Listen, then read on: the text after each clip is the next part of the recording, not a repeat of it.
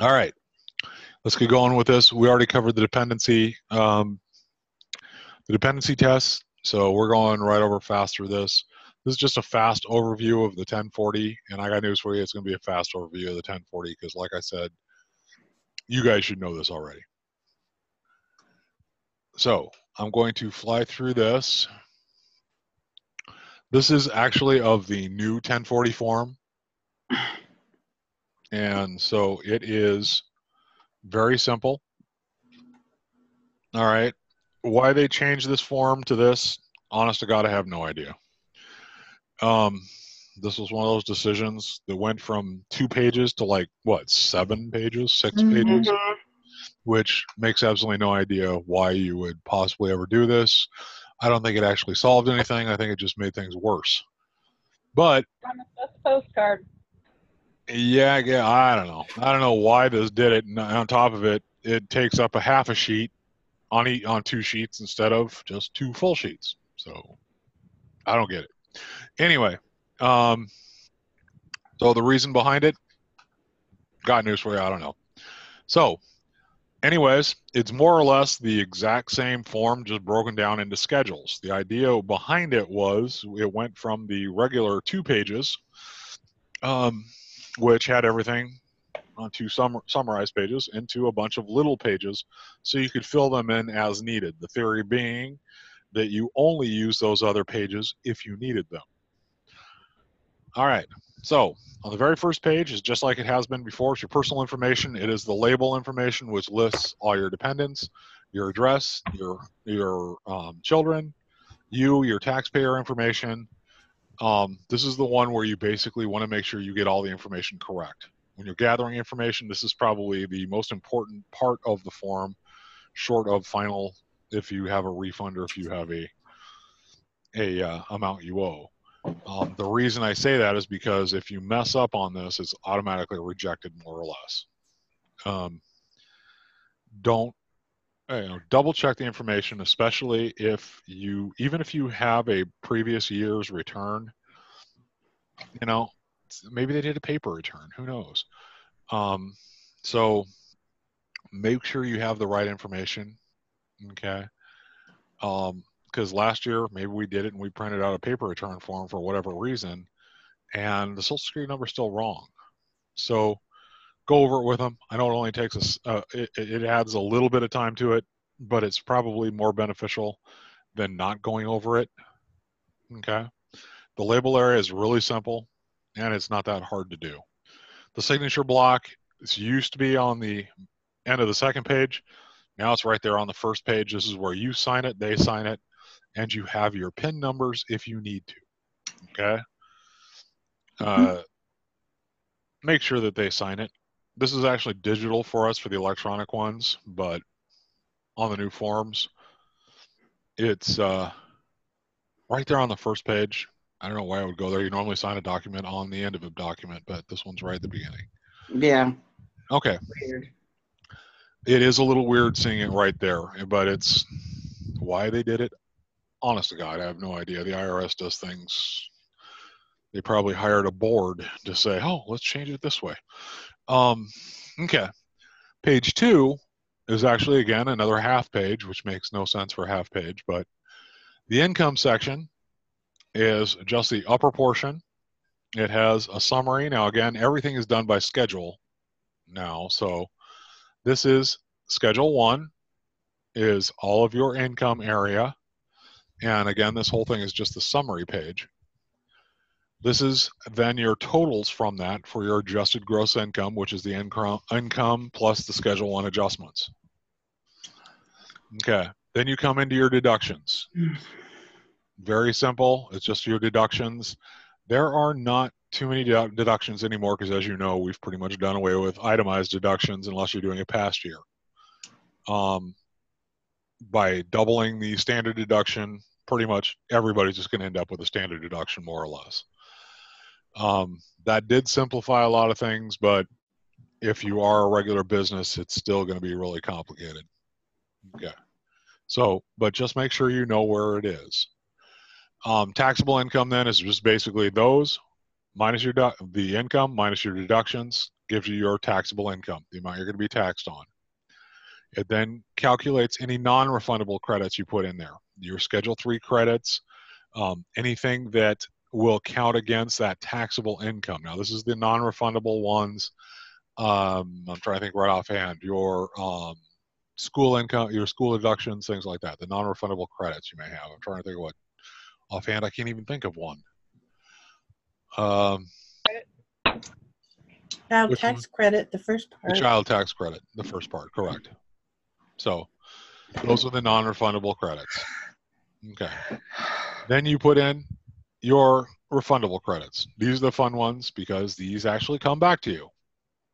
Okay. Again, these are off the Schedule 5. Now, again, each one of these is now a separate page.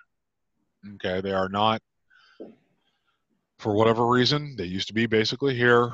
They're now on their own page that we have to pull up. Now, on the form, now this is the best part though, in Profiler for you, they are still more or less one long form. You know, it's not so bad when you're doing it on the system because Profiler more or less takes you right through the interview. Please do not ever try to use Form View because you can do this if you want without the interview and use the Form View. It's a pain. I'll be honest. It is a pain to do if you try to use the Form View because anytime you do that, add manually. They don't add it automatically for you. Yeah, you actually, and if you want to try to use the Form View, honestly, hopefully you know what you're doing because we've actually had a couple of people who thought they knew what they were doing and they would call in all the time with questions and it's like, well, what are you looking at? And then we discover they were in Form View. Oh, well, I know how to do this. I don't need to have the interview. Did you do this? And next thing you know, they skipped over it because they didn't know any better. So with these credits, with each schedule, please follow the interview process, not the Form View. And then simply all it is a subtraction on the second page for the amount of refund or amount due. Now, again, this almost makes this look like a schedule because there's no signature on here, but it's on the first page where the signature is. Okay, so it's a reverse of the older form. That is all there is for the 1040 anymore. Okay, what we have after this are the schedules. Okay, the schedules, each one has its own booklet now, believe it or not. They actually can pull up a booklet for each schedule, which makes it a whole lot longer to read because not only does it have a schedule 1, 2, 3, 4, and 5, but it also has a instruction book 1, 2, 3, 4, and 5. So additional income, they broke it down with this. It's not too difficult. It's the same as it has been in the past. It's just been broken down in the schedules. Okay, the intent was to make it easier. I don't know if it does or it doesn't. I mean, it's kind of, some people have said, oh yeah, it makes it much easier in some cases. I don't see where it makes it that much easier, but that's just me. Okay. I don't know how you guys feel about it. I mean, do you think this is actually easier than the old way or what? Nope. No. Probably just because I'm not used to it, though. Maybe that's it. Maybe I'm just used to the old way, but this just doesn't seem any easier to me, and it doesn't seem like it saves any paper to me. I think it's a lot more work. And yeah, that's just it. It seems like it's a lot more work because you're always jumping back and forth between Right. this schedule and the other schedule, you know, and then finally you're going back to the summary page is what you're doing. Seems as if somebody's niece needed a job, and so they just. Yeah, the IRS, they needed to employ somebody. Okay, we'll hire somebody, and what do they do? They decide this is what we're going to make. We're going to make a new tax form. So what are you going to do this week? Let's make a new tax form. Yeah, really. You know, so in all honesty, it hasn't made it any easier, but now this is, now again, I don't know why they call this the additional income and adjustments, because more or less your W-2 income and all ends up here. So all of your additional income ends up on this page, summarized on here. and then your adjustments to your income. Now, this is all Schedule 1. Now, it's broken down pretty simply. It's just like the IRS form originally was: income, adjustments, adjusted gross income, deductions, just straight through. It wasn't too difficult. The only thing is now they're just on a separate page. These are the adjustments to be subtracted from page 2, line 7. This portion is where it's from page 2, line 6. So it's not too difficult. This summary here goes to page 2 on the original page on line 6. This portion goes to page 2, line 7. Okay.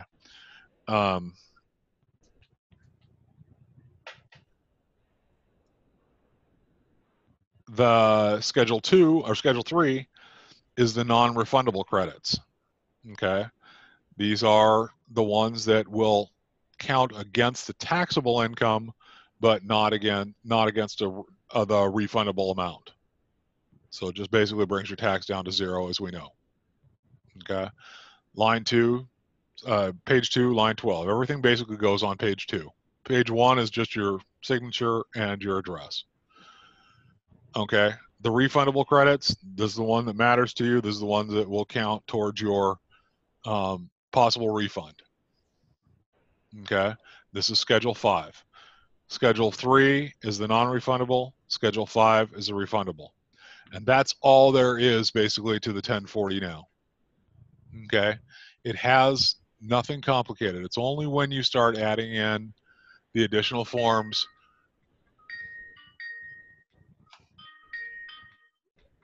Man, we're getting calls all the time. I'm going to have to turn that off. I'm getting calls constantly from it.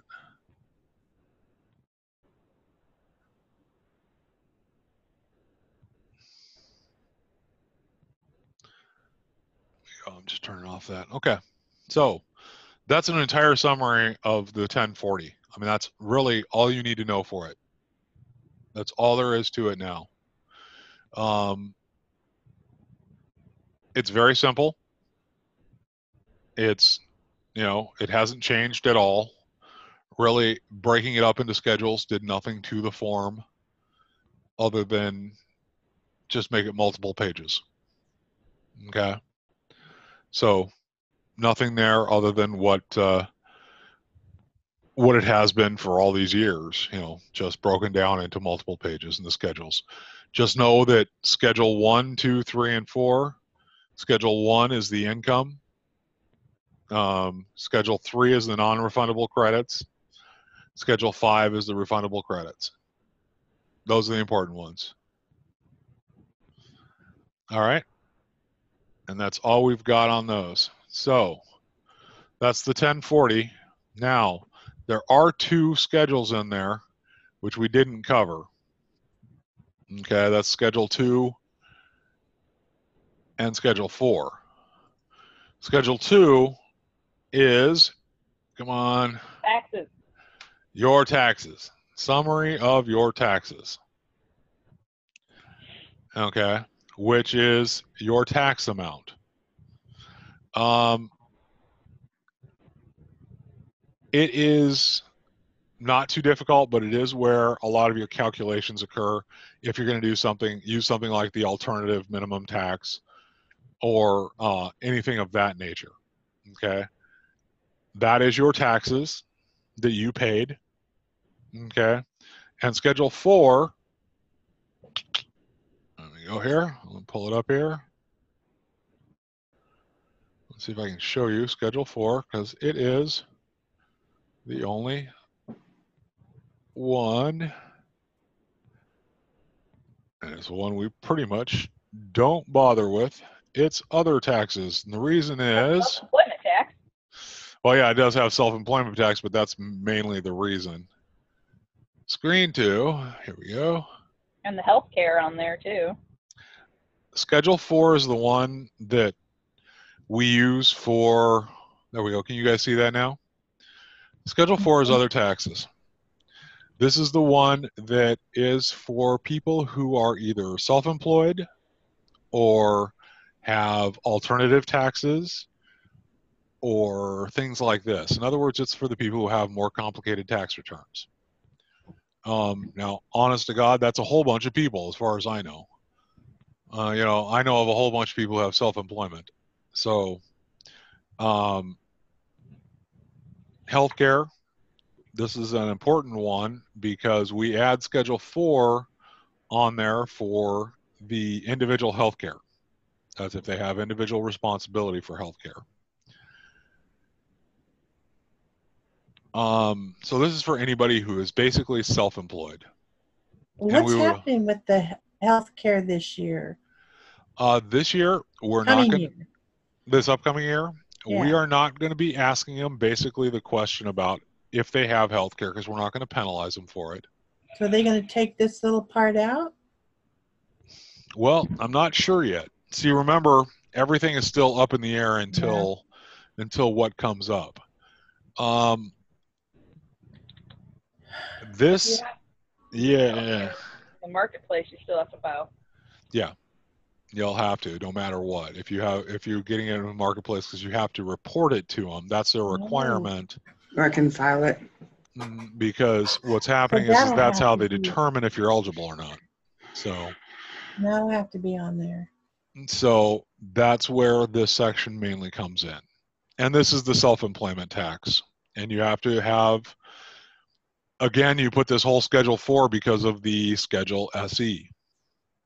Okay, the Schedule SE is for self-employment, and that's going to be the one place where we have on there that we have a lot of people who have it. Okay? Or early retirement. Early retirement. So there is a lot of or the additional tax when you have it on the IRAs, things like that. So yes, this form is really not considered, it's considered supposedly for people who don't, it's supposed to be for a very small group of people. I get these people all the time. So we're going to go over the Schedule SE too, by the way. So we're going to go over that in a little bit because the Schedule SE is really important for you.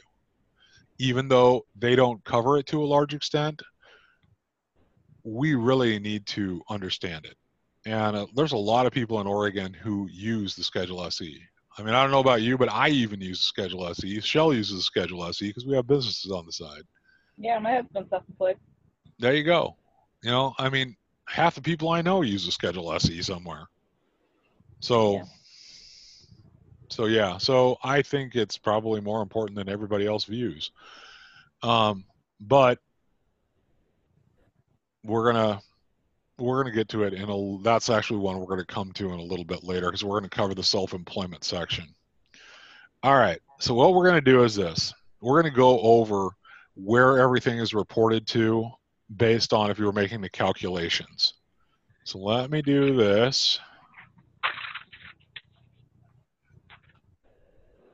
Okay, you guys, I gotta run to the high school and pick up a kid, and I'll be right back.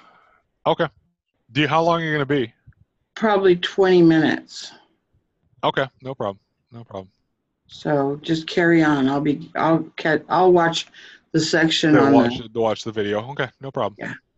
Okay. All right, I'll be back.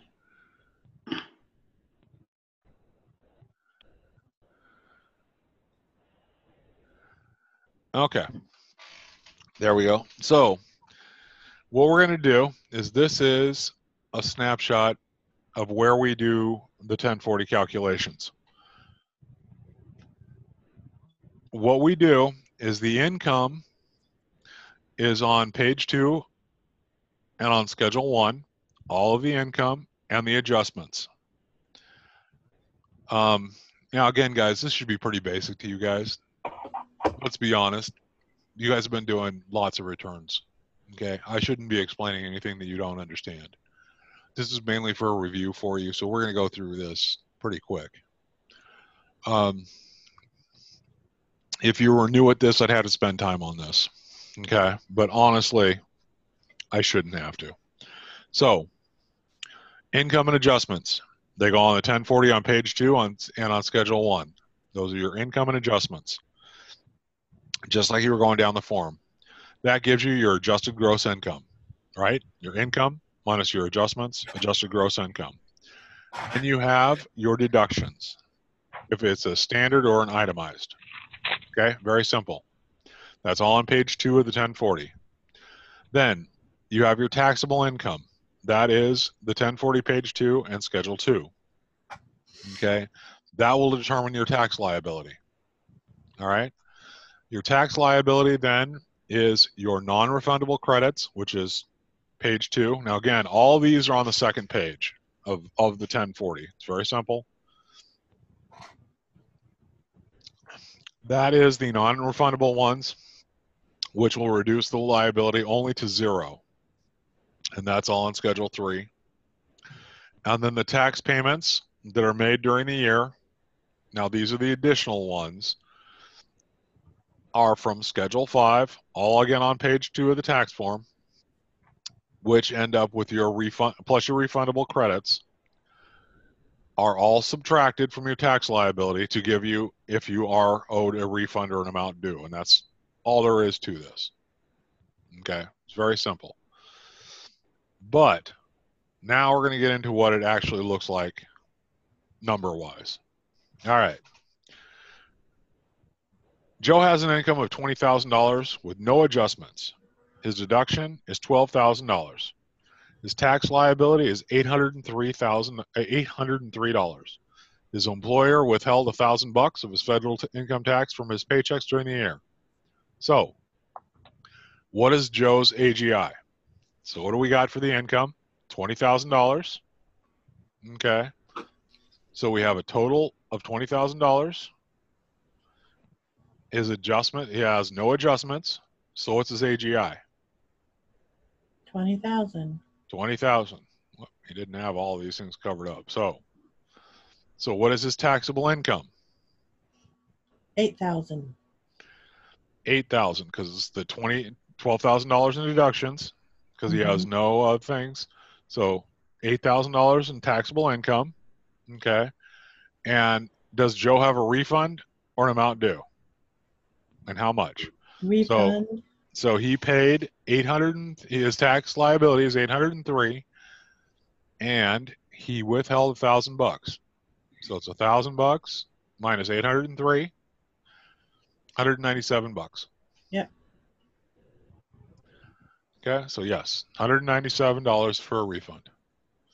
Okay, Mary has a $30,000 income, $6,000 of adjustments. So let's start out with her AGI, which is going to be $30,000 minus $6,000 adjustments, $24,000, right? Her deduction is $18,000. So that gives her a total of taxable income of what? So it's $24,000 minus $18,000. 6,000. 6,000. There you go. 6,000. Her tax liability is $603. Her employer withheld $1,200 from her paychecks. So you got $1,200 minus $603. Anybody got it? What's that? Cha-ching. Cha-ching. You got it, cha-ching. Okay, we know it's about $600. It's $597. $597. There you go. So let's double check here. That is exactly right.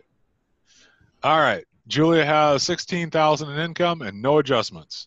Deduction of $18,000. Her tax liability is zilch. Her employer withheld $800. This is pretty straightforward. Even more cha-ching. More cha-ching. What is her AGI? 16,000. Yep. Okay. Taxable income? 2,000. Oh no. Below zero. She's at zero. Yeah. Okay. So she has no taxable income. Her deduction is 18,000. She only had 16,000 in income. So her taxable income, zilch.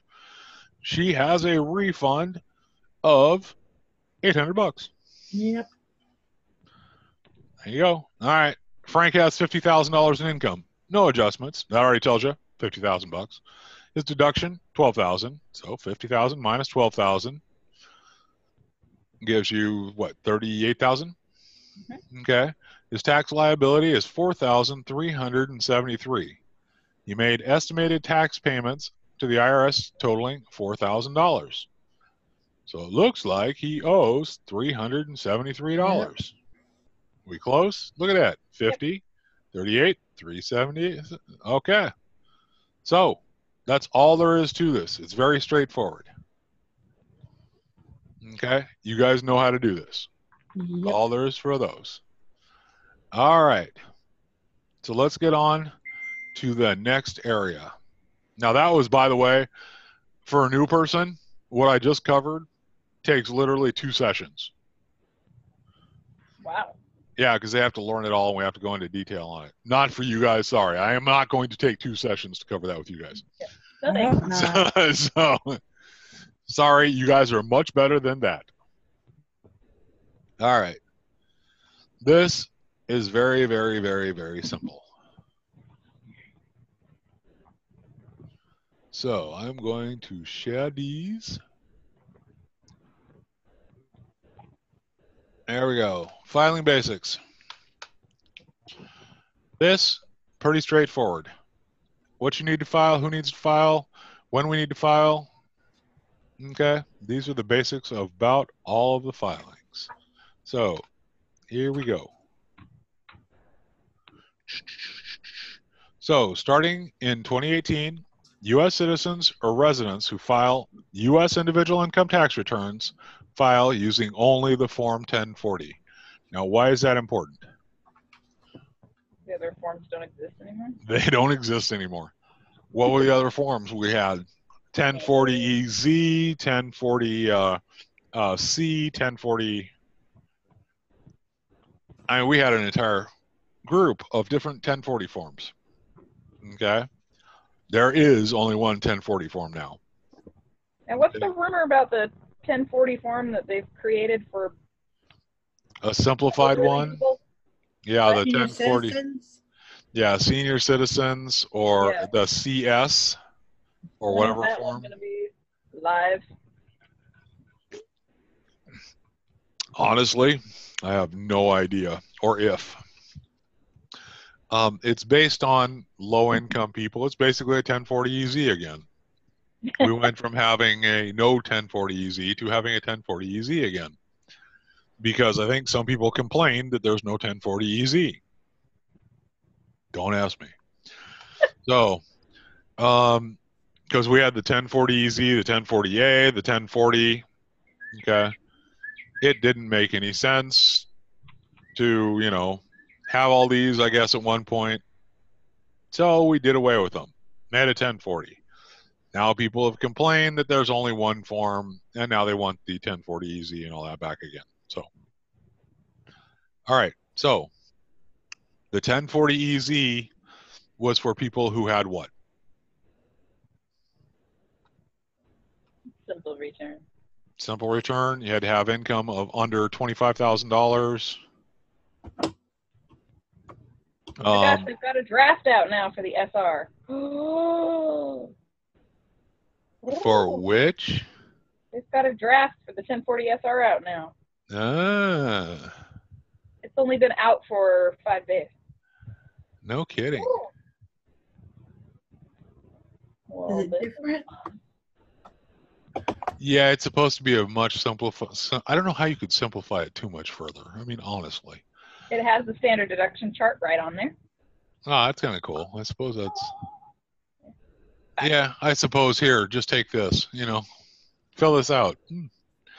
Okay, so, I mean, the 1040 EZ was based on you pretty much had to have just a W-2, a certain amount, and nothing else, pretty much. Then you got a 1040 EZ. H&R Block used to basically supposedly do them for free. They never actually did them for free, ever. That was just a few people ended up with the 1040 EZ for nothing. But then you had the 1040 and the 1040A. Honest to God, there was no real difference between the 1040 and the 1040A. Okay. But they were Easy, but you could put earned income credit on it or whatever. That was pretty much the only difference. But having 3 forms made people feel happy.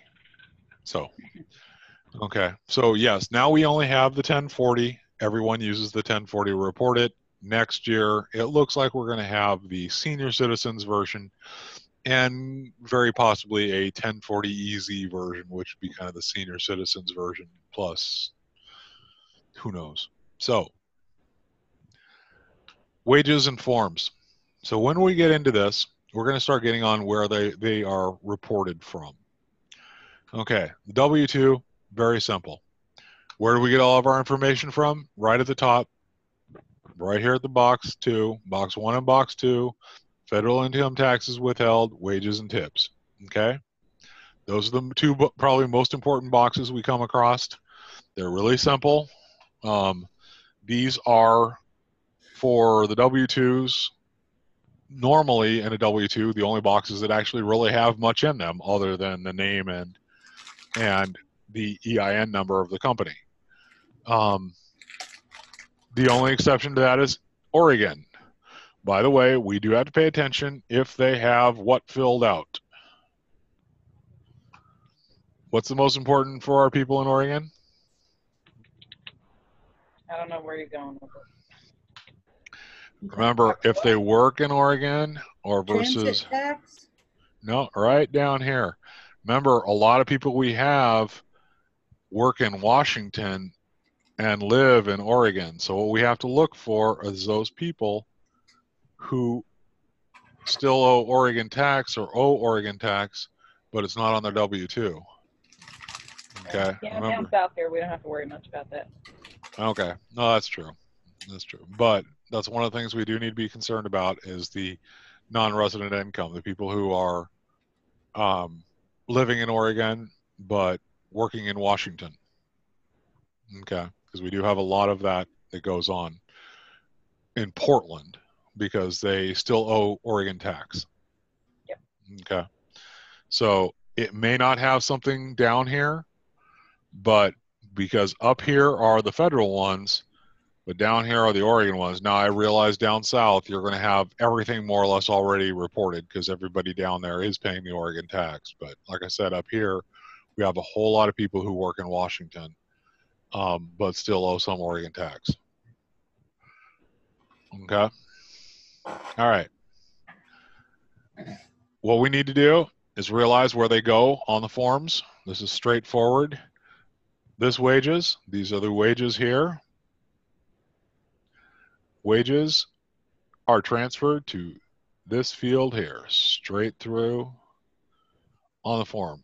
Wages and tips. If you have multiple ones, what do you do? Straight up.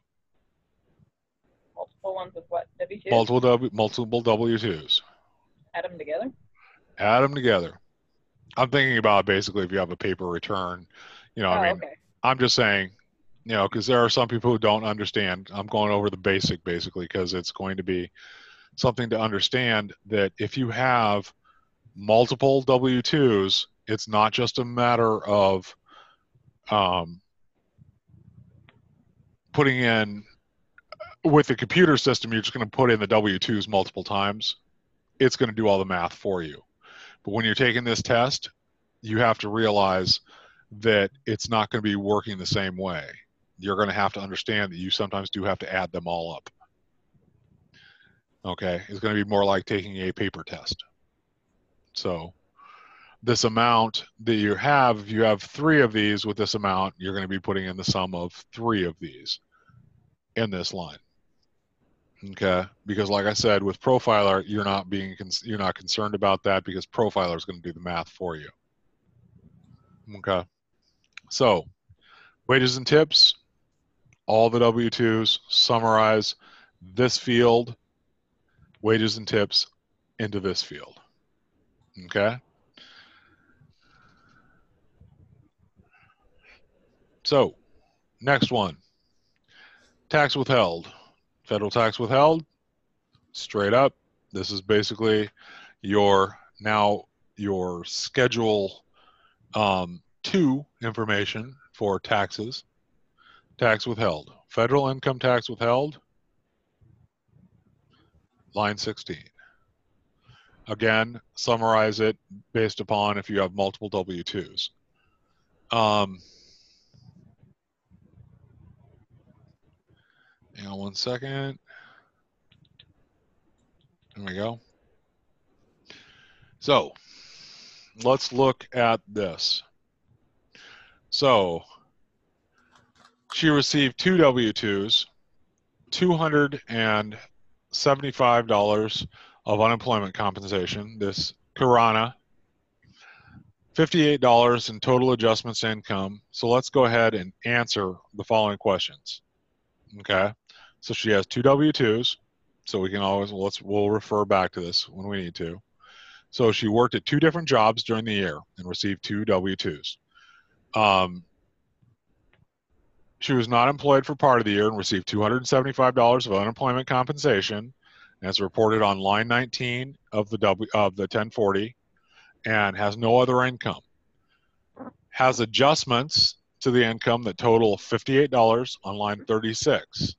Okay, And now when we let's say use. adjustments, are we talking about a subtraction or an addition?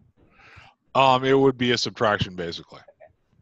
Okay, so let's go ahead and just look at it. So, first question. What amount is entered on line 40, on 1040 line 1? So we can go back here. Here's the tips. Here is the tips. And we have that amount there of unemployment. Okay. $58,645.73. Okay. Now, question. How much did you say? I added the unemployment. Okay. 58,371. 58,371. That's correct, because it would not include the unemployment for this one. Okay. Now, what is the total income on line 6? So again, that's the What was thing. the unemployment? Unemployment was 275. I was So going for total income. So it's the bottom one. yeah, you went for total income. So you had how much? The bottom one. So you had the 58,600. Okay. Yeah. So and that's Yeah. what it is. If the total income she had is that, the total wages is the other two. So, okay. So now, how much is the adjusted gross income?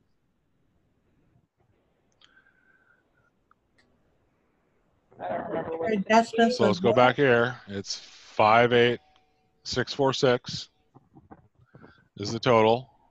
So 58,588. And so we had how much in adjustments? Right? $58 in adjustments. Yeah.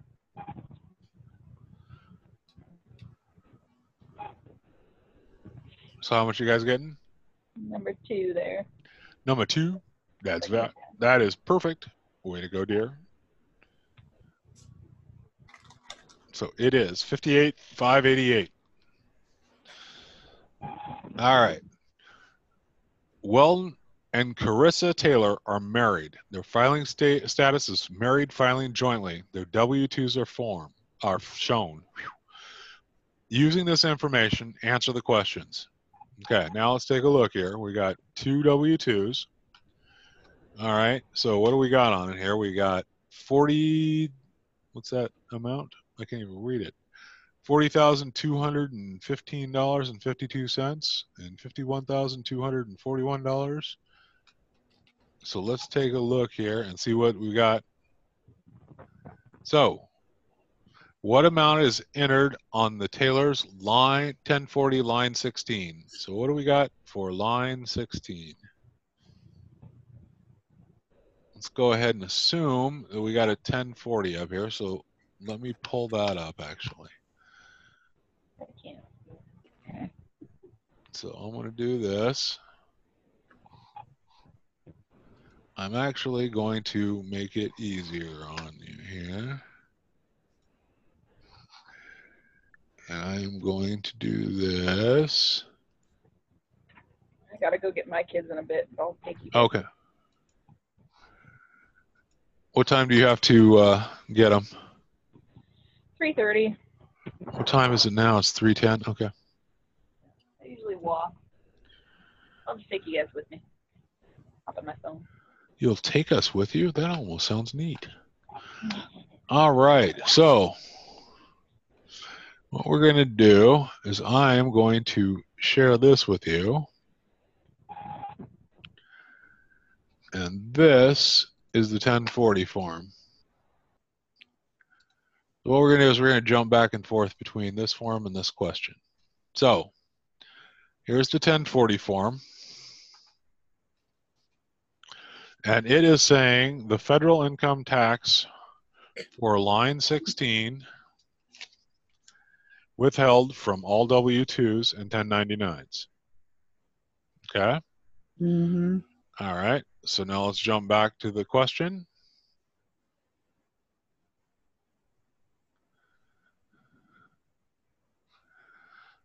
And what I can do is, where are we here? There we go.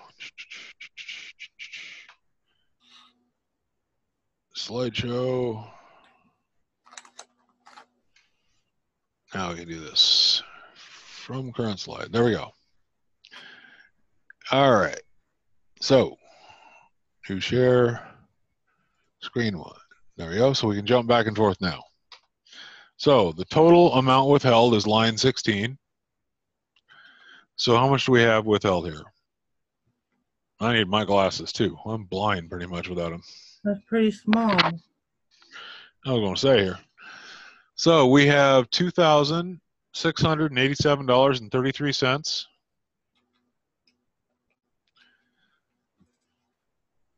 withheld from the first one, and we have $4,341.15 withheld from the other. So what do we got here? 7,028. 7,028. Maybe. 12. Yep, I got 7,028. So let's take a look. Well, I see 7,028 as a possible answer. Yep. So I'll take yes, it is. Is that your final answer? Yes. All right, way to be. So that is definitely their total with active amount. Their total amount of tax withheld was $7,028. So if a taxpayer has paid more income taxes than he owes, he's entitled to a refund. He can do the following with his refund. Apply all or part of it to his next year's tax liability, okay, which is cool. He can always, set it aside for next year. It's a nice thought. Anybody ever actually done that?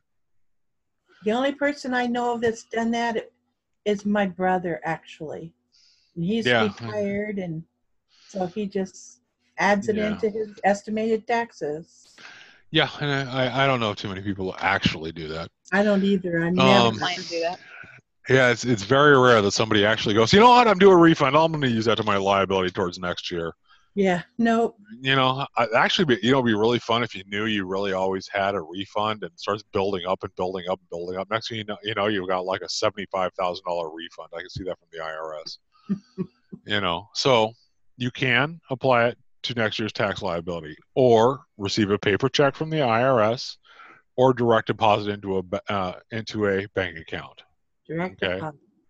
So those are the only things you can do from the IRS. Now, we do have our options too, which we can give our cards, we can do things like that. But yes, that from the IRS is you can either get it back in a check, direct deposit into a bank account, or apply part of it to next year's tax liability. So those are the important things to know, because those are actually the possible tax answers.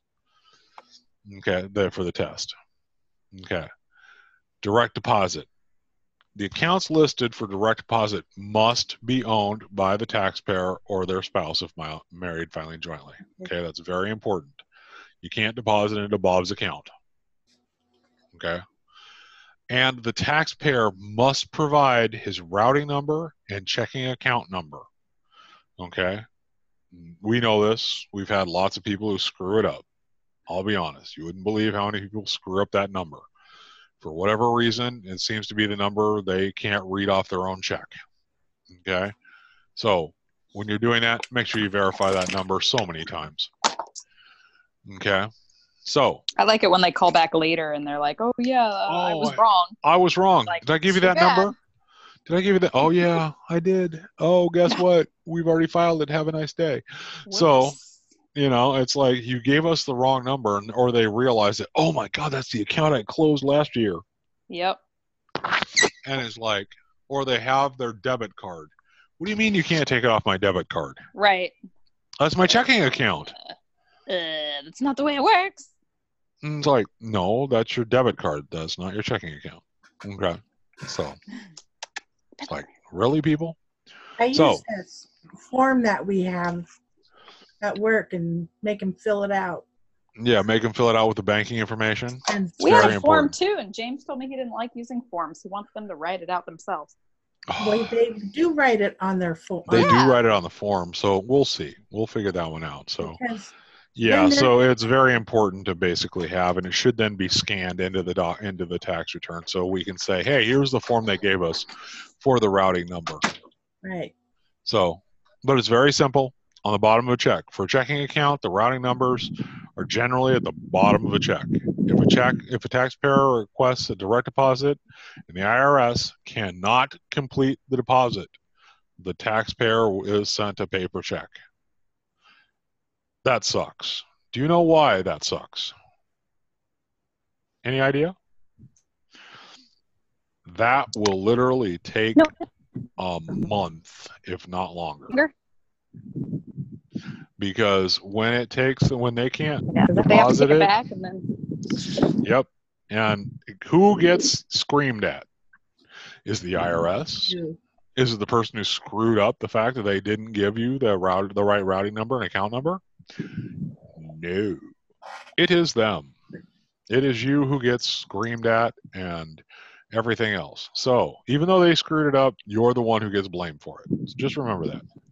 So if they screw up the routing number and account number, it is you who gets in trouble for it. Now, there's an important thing on the end of it. This is not the part of the account number. You would not believe how many people I have who stick this on the end of the account number. The check number. The check number is not part of the account number. Okay? Come on. They stick it on there thinking, oh, that's part of it. No, that's not. No. This is the check number. If this number matches this number, you know that that's the check number. Do not include it in the account number. Okay? No. So, Pippa. It's very important. No, Pippa. Okay. Other options for direct deposit. Now, there are ways to direct deposit into other accounts, but they have to be directed into accounts that are specific for you. So in other words, it works just like your bank account, but they are specifically for you. They can go into an IRA, like a traditional Roth, the health savings account, the educational savings account, or the Treasury Direct Online account. Okay, but to use that, like it says, they have to check with their financial institution to make sure it accepts direct deposits. Now, what's going to happen is for the direct deposit, they're going to basically have an account routing number and an account number as well. Yeah. Okay. Pam, everything go okay with you picking them up? Yep. Cool. Okay. Even got gassed. All right. So that's very important. You have to make sure more than anything, and I like the idea of the form, I really do, and I'd really like to continue it, so that it gets scanned into the document so that you are not to blame when they screw up the form. Okay. I'm in the form. Yeah, I agree. In reality, I want to check. Yeah, Yeah. I'd like to get a picture of a blank check. Yes. Yeah. Because Come on, Pippa, then come you on. can verify the actual routing and account number, because you would be amazed how many times they screw it up. So, Yeah. if any of the following apply, the IRS will reject the taxpayer's direct deposit request and send a paper check instead. What? Okay. If any direct deposit information is listed on the 1040 is crossed out or whited out on a paper return. So if you submit a paper return to them and it's got anything on it that makes it questionable, they are going to basically deny it. They're going to send you a check instead. Then you have to wait weeks for it to come in the mail. Yep. And they hate that because they're calling you looking for their check. Right. Okay. If the taxpayer is filing a joint return with their spouse and the financial institution does not allow a joint refund to be deposited into an individual account. So in other words, let's say it's me and my wife and the account we're depositing in is only in my name. There are certain banks which will not allow a check that's in both of our name because it'll say Ryan and Rochelle Cook. Well, there are certain institutions which say you cannot deposit them both because it's an and the account is in just my name. Well, that's a problem. If the taxpayer files their 2018 return after December 21st, 2019, you cannot do a direct deposit after that following year. They will not do a direct deposit. They require a paper check to be sent. Okay, I know that sucks, but it is true. This is really funny. 3 direct deposits of tax refunds have already been made to the taxpayer's account. I don't understand why that's an issue. No. But honest to God, if 3 direct deposits of tax refunds have already been made to the taxpayer's account, they will deny it and make it a paper check. I do not understand why that's an issue. That means you've had this account for at least 3 years. You have the account, you have this established account, but if it's the same account number, same routing number, it will reject it and make it be a paper check. I do not I think that's in understand. 1 year. I think that's what it means in 1 year. Yeah, I think Not so too. consecutive Maybe that years. does, but Because that like is I the said, law. Yeah, so Consecutive years shouldn't matter. I've had my account till guess, 6 yeah. months old and always do it into that account. Because you could have a California, an Oregon, and a Nevada, and a federal, and they might not want to deposit, Well, they don't want scammers using, yeah. other people's Right. information and putting it all into one account. So they're trying to combat that. There's actually Right. stuff about that That's on true. the IRS Maybe. website. Okay. We'll have to double check that one because I think that's what they were referring to, because I'm just like, that doesn't make any sense initially.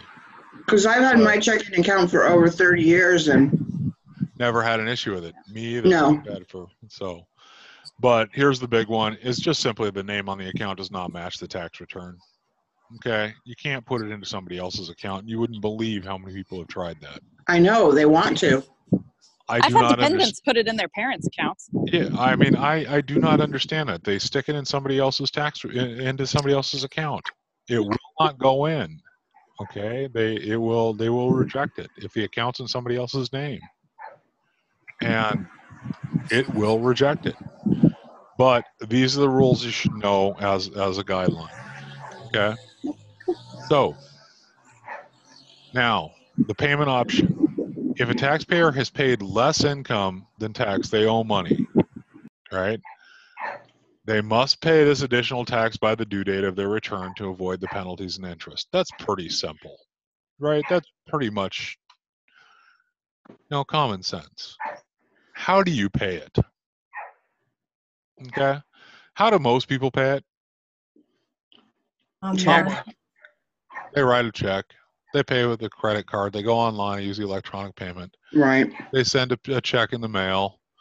Or they have the installment loans. It's the installment payment. Okay? So they can pay online. They can pay by phone. They can pay by mailing a payment to the IRS. They can pay by check, money order, credit card, and now, like it says, in very rare cases, they can pay in cash. How do you pay in cash? You have to go down there, maybe?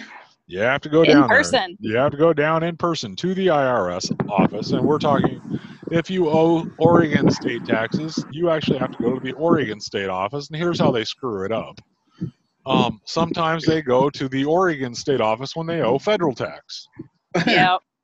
Or they go to the federal office when they owe Oregon state tax. I had a client do that and blamed it on us. Yes, that one's always fun. So, and I didn't then explain it well enough, I guess. yeah, I don't know how you could not have explained it well enough. I mean, honest to God, they're just sometimes. And there is a way to pay by direct debit. Now, the direct debit it's an electronic payment. We'll cover that in some detail, but you know, you can pay with your debit card. So now, taxpayers should avoid filing a return because they cannot pay their tax due. How many people do you know put their taxes off until literally April 11th or April 12th or April 13th because they know they owe taxes? Do you really like everybody that owes? Yeah, pretty much. Now, honest to God, do you really think this hurts? Do you think this helps? Are they avoid paying the taxes? I like to do it months before, so I know how much I owe and don't have to pay the interest. Well, they're going to still owe the interest and penalties. You know, I mean, it's like if they make a late payment, and here's what happens. Okay, what happens when they file April 13th or April 14th because they think that they're going to owe money? And it goes into the Fed electronically. Now, what happens at the Fed? The Fed reviews it and says, oh, no, we have a problem here. And guess what happens? It gets rejected. What just happened to your tax return? You're now late because it's got to be fixed. Mm-hmm. So you didn't file on time. Cool thought, huh? Yeah. All because you were stupid and waited until the last minute. Okay? It is not worth waiting until the last minute to file your taxes just as you think you owe. Okay? It doesn't make any sense. Okay? Or avoid it. Or you get that person who comes in and goes, I got to file my taxes. Okay. Yeah, I haven't filed them for a little while. Okay. And how many years are we talking about, sir? I haven't filed them since 2002. What? You know, so you've got to do your taxes from 2002 on. Mm-hmm. Well, I owed some money. Well, you owe your house now, okay? You know, it's like, so it's like, did you avoid anything? You know, it's like, do you know what your penalties are now? Do you know what the interest is now? So I haven't filed my taxes for several years, you know, kind of thing. You are not helping yourself. Okay, so that I haven't filed my taxes for several years does not help. Don't avoid it. And if they cannot pay the full amount due by the due date on the return, they send in an installment agreement. It's very simple. Okay. So payment by check, we just put up the 1040V.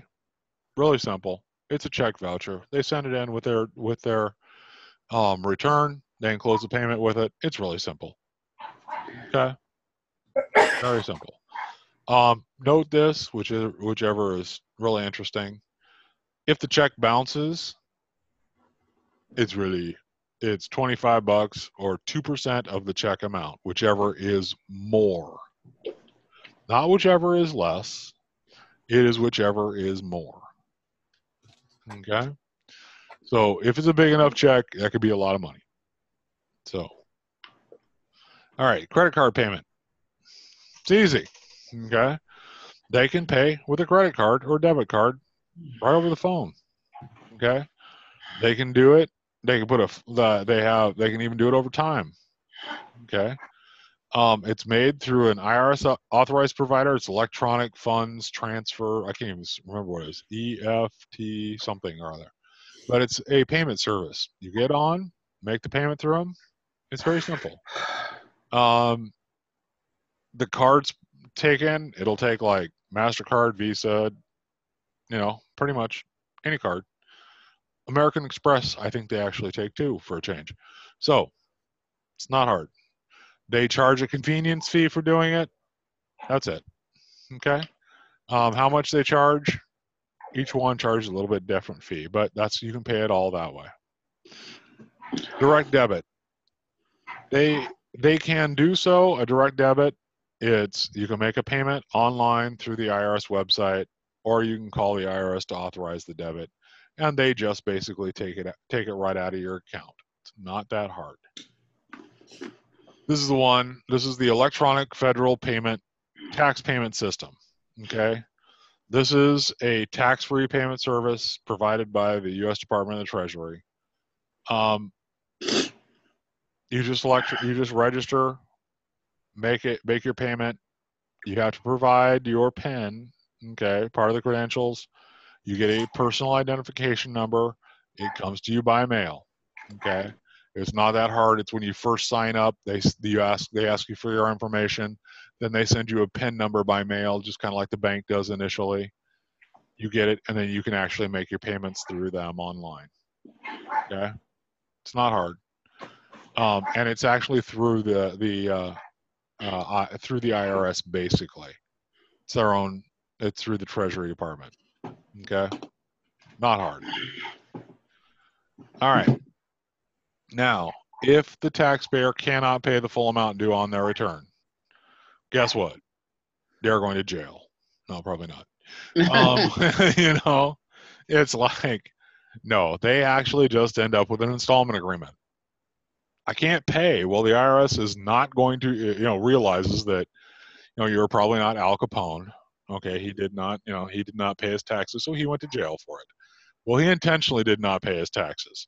Most people, however, did not realize they're going to owe money, and as a result, they end up having to pay something, and what ends up happening is they end up with an installment agreement.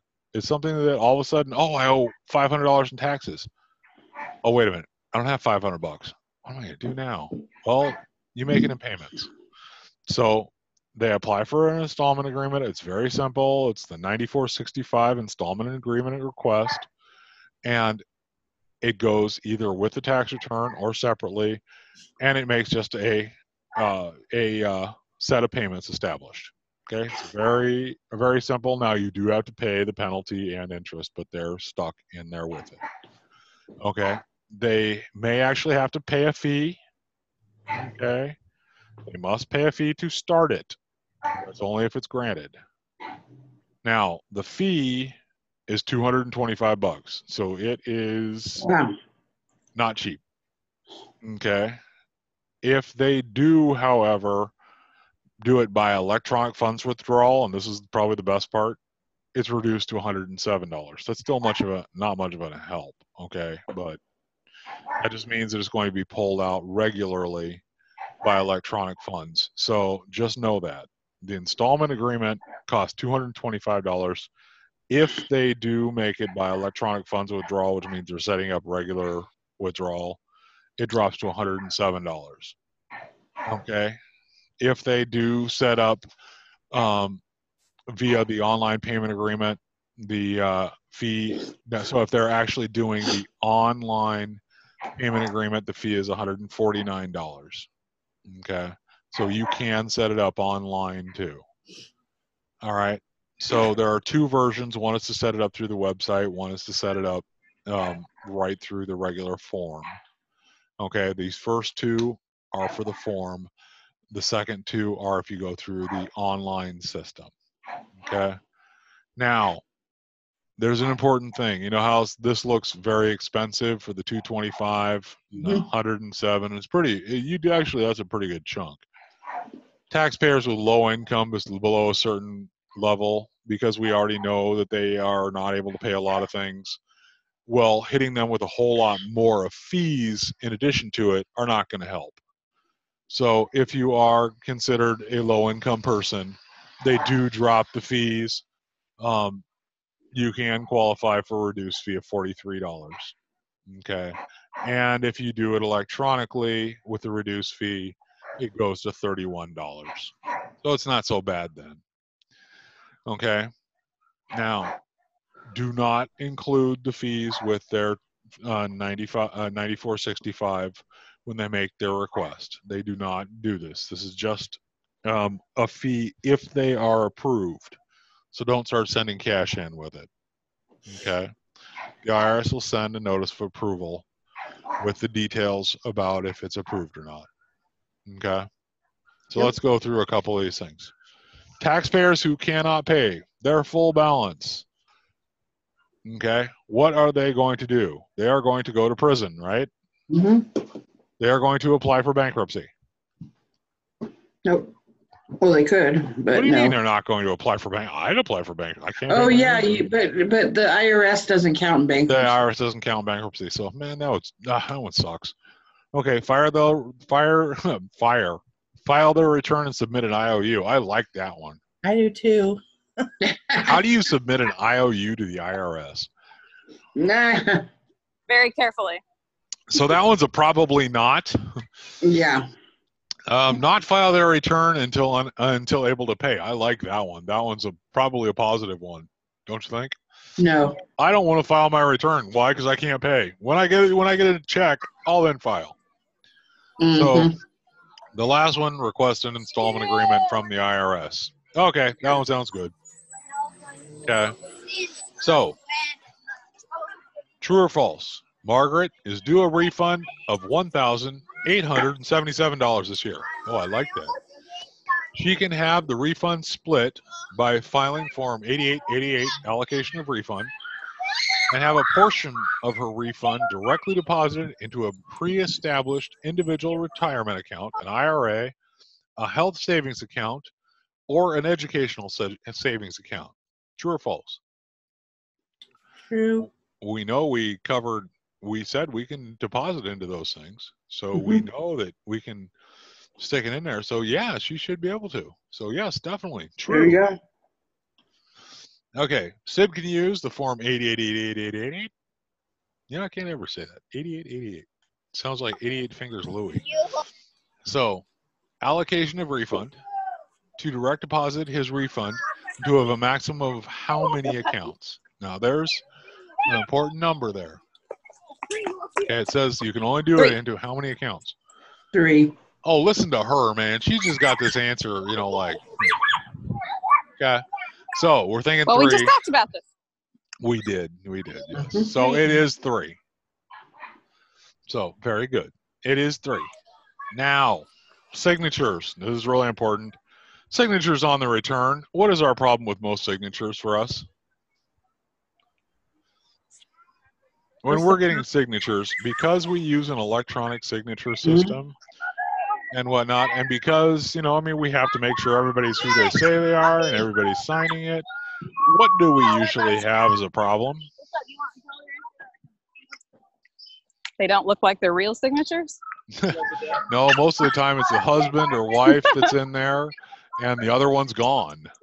The husband's in there having the tax refund typically done. have that problem. We have that all the time, that the wife's in there doing the tax return, and we're sitting there going, great, so we got to go have somebody's signature. Or we put the have signature package on hold and wait for the other person to come back. Yeah, see, that's the problem. We end up with all these on hold for months, or sometimes when it's like, oh my God, somebody come on. We're calling them to remind them. So yes, getting that signature is often the hardest thing. So they must sign and date their return if they're filing a joint return, and that's what I was saying. Now, how do you get around that, by the way? Paper tax return. There you go. That's one way. That's one way, yeah. Paper tax return. Power of attorney. Thank you. That's what I was looking for. Yeah. Power of attorney. What about that remote signing thing? Has anybody? That's what we're going to be doing here now. Last year, it was only available to certain situations, so they didn't actually even make it available. Yeah, like they couldn't be a new client and stuff like that, right? Yeah, it had certain restrictions on it, which pretty made it worthless. But remote signing this year will probably be a whole lot different. We're trying to make it where, we can use it in lots of places. Remote signing will allow you to sign where you can go and get a document. It's an electronic signature through your email. So it'll be great, and we will hopefully work with it. So now, if they are married and filing separate returns, the taxpayer and spouse must sign only his or her returns. That's simpler that way. And in addition to their signature, that you have to enter the occupation of the taxpayer and the spouse. Okay, it's very important, because you wouldn't believe how many we've had where it doesn't have it entered. Why is that so important to enter their occupation? Because the IRS needs it for census information. Oh, that's right. Okay, so what happens is most people don't. I was going to text.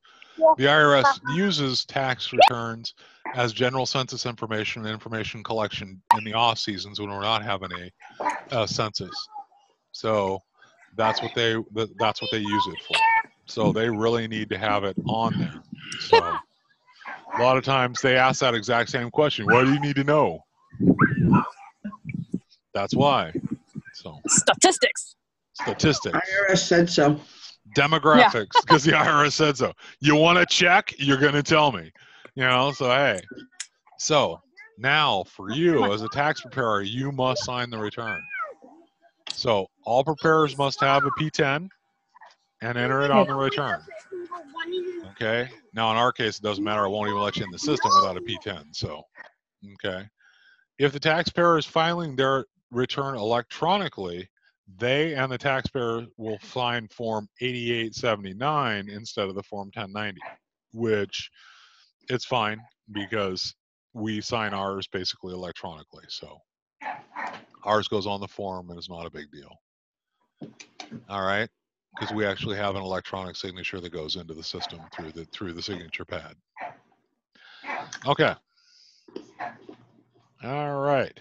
Now, the bottom of it. Now, this is for a question here. The bottom of Ezekiel's and Valencia Archer's Form 1041 is not complete. Their filing status is married filing jointly, and their paid preparer is Charles Franklin. Okay. Fill in where each person should sign their information. So, where are we going to fill in what? Okay. Archer goes on your signature line. So this is here. The spouse is Valencia's here. Below it. Yeah, ours goes right there. Occupation, phone number, and here is Archer. His printed name, his signature, and then the important thing, P10 over here. Yep. P10 over there. Okay, so let's see here. There we go. There we go. Okay, so these are the reform changes. Now, this is what's really important. This is where it changed a whole lot, and this is the important change from 2017 to 2018. Okay, it went from the 6,350 to 12,000. It went from the 12,000 to 24,000, and from the 9,000 to 18,000. Okay.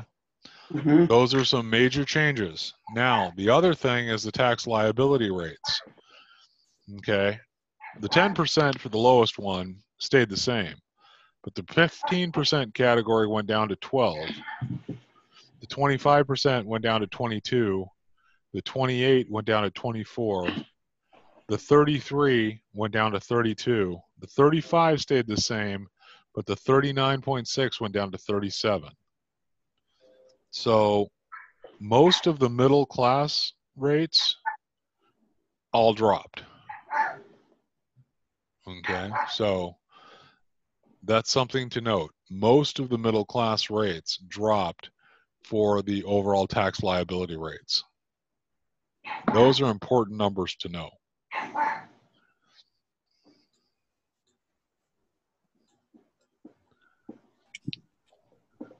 All right. Now, this year, I think it's 12.4 is what it's going to be, I think. I can't remember. I got to look. But I think it's 12.4. I think it's 24.8. And then I'll see what the HOA, the head of household is. So, but I'll look these up for the upcoming year. But these are important ones to know. Okay.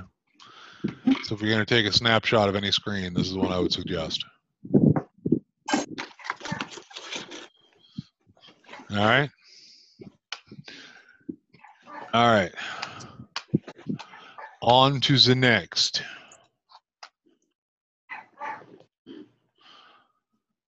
All right. Well, actually, it's 4 o'clock. Let me do this. We're going to take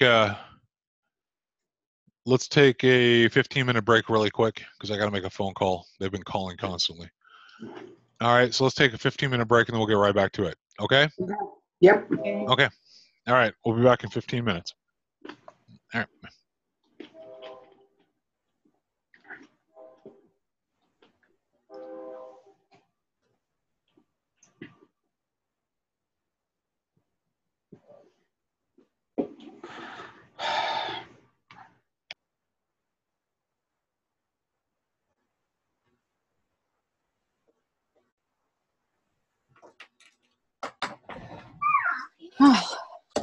I made it home with the kids with little to no yelling and crying.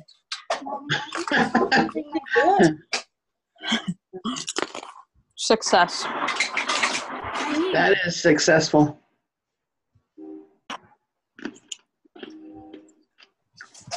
6, 8, and 10. So. Wow. That's how my daughters are. They're well, they're not that way anymore, but they were like, 2 years. They are 2 years apart. And then she had, let's see, 4 years, and then 2 more 2 years apart. All right. Whew. I'm done.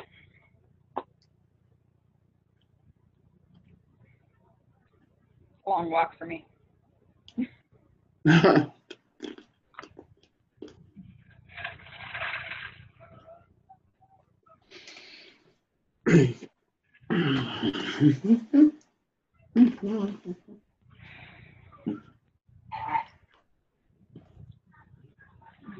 Comfort food time. I had to mute it several times and so I could yell at my dog.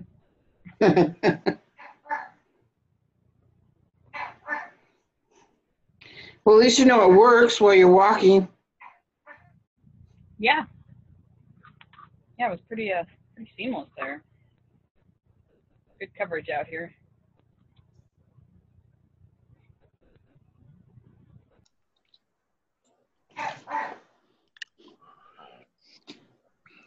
All right, there we are. And she will be back in 1 second. So we will get going here.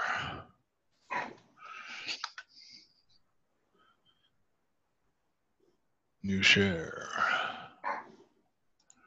That one right there. Okay, you guys see that okay? Yeah.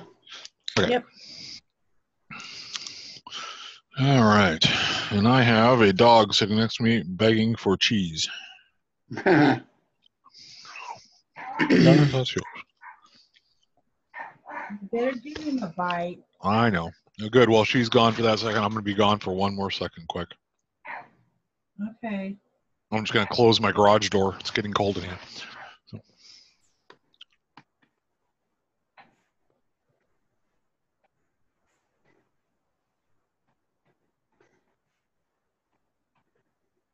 I would take you guys with me to the bank too.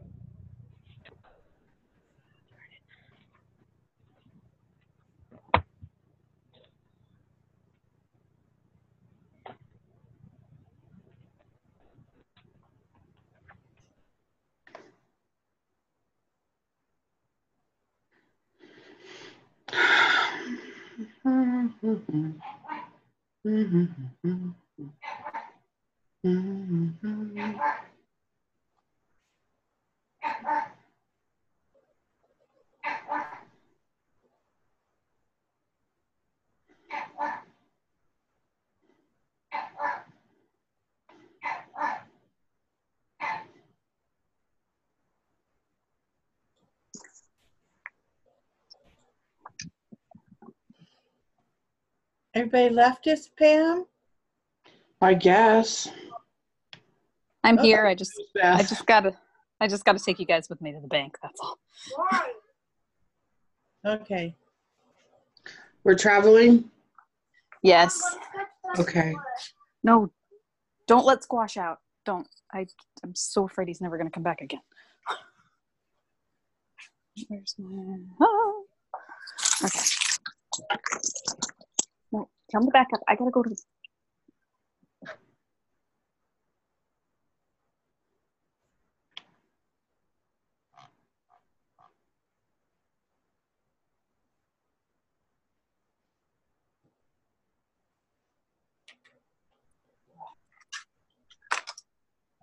Oh, goodness. I'm bored. Let's play a game. That game? What are you doing now? Oh, I'm going Outside? I'm going to the bank. Remember the reason I told you I was having a hard time the other day? Oh, I didn't tell you the reason. So I was like late on my healthcare payments. Yeah. And the Affordable Care Act had said that you don't need, or you have 3 months to pay or whatever. And we were behind for all sorts of fun reasons, like car breaking down, crap like that. And so anyway, long story short, I basically cried on the phone to the lady, not on purpose, but I guess it worked because she said they'd reinstate our policy if we paid everything up front, which by then we had the money because Matt had started a new job or had a new landscaping account or whatever. And so we were able to do that. Well, she said that they would use part of the payment that I had already paid for July's payment, and then I would just pay the next couple. And I was like, okay. Well, I just got a check in the mail for that payment that they said that they were going to, as part of this deal, to get caught up. And so now I have to run to the bank and put it in the bank and then run back home and pay it. Okay, I was going to say, it looks an awful lot more like going to the mailbox, just got a whole lot farther. Yeah, this is a not so fun situation here, but okay. You know, hey, life happens. And yes, it does. We are poor at the moment, so That works. All right. This is really simple. This is basically all employee compensation. And as you know, employee compensation is pretty much W-2 to start. Very simple. Okay. There is the first thing to focus on is pre-tax versus post-tax dollars. Okay. It's basically a simple thing of when do they pull it out of your payroll. For a payroll deduction, it is the taxes are withheld by the employer.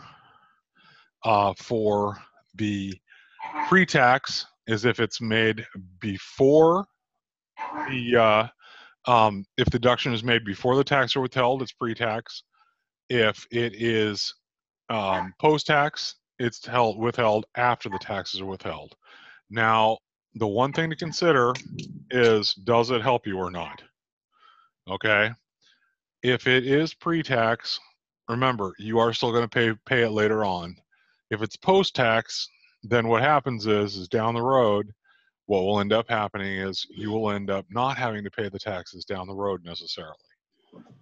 Okay, so let's say you had $1,000 in pay.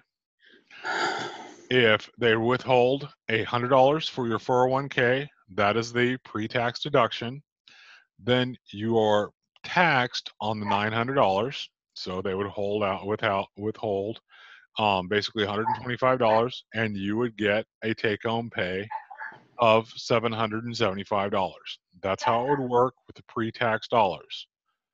All right, now that's how you consider it, as it helps now because you are gaining an additional amount on your paycheck because you are not having to pay any taxes on the amount that was withheld.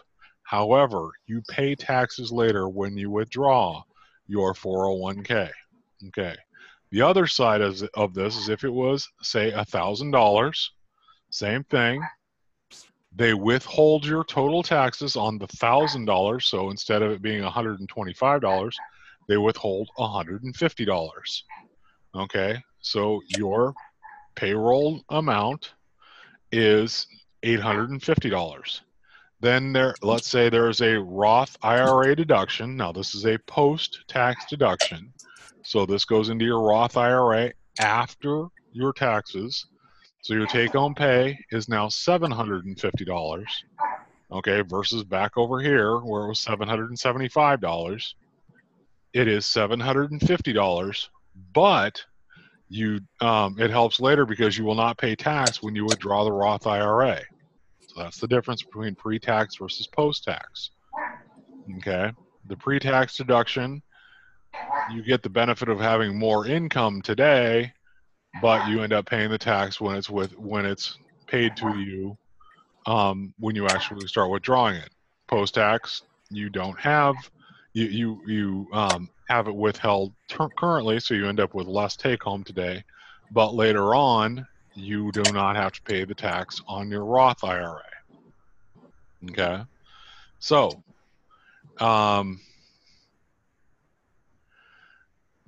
if there is, let me see here.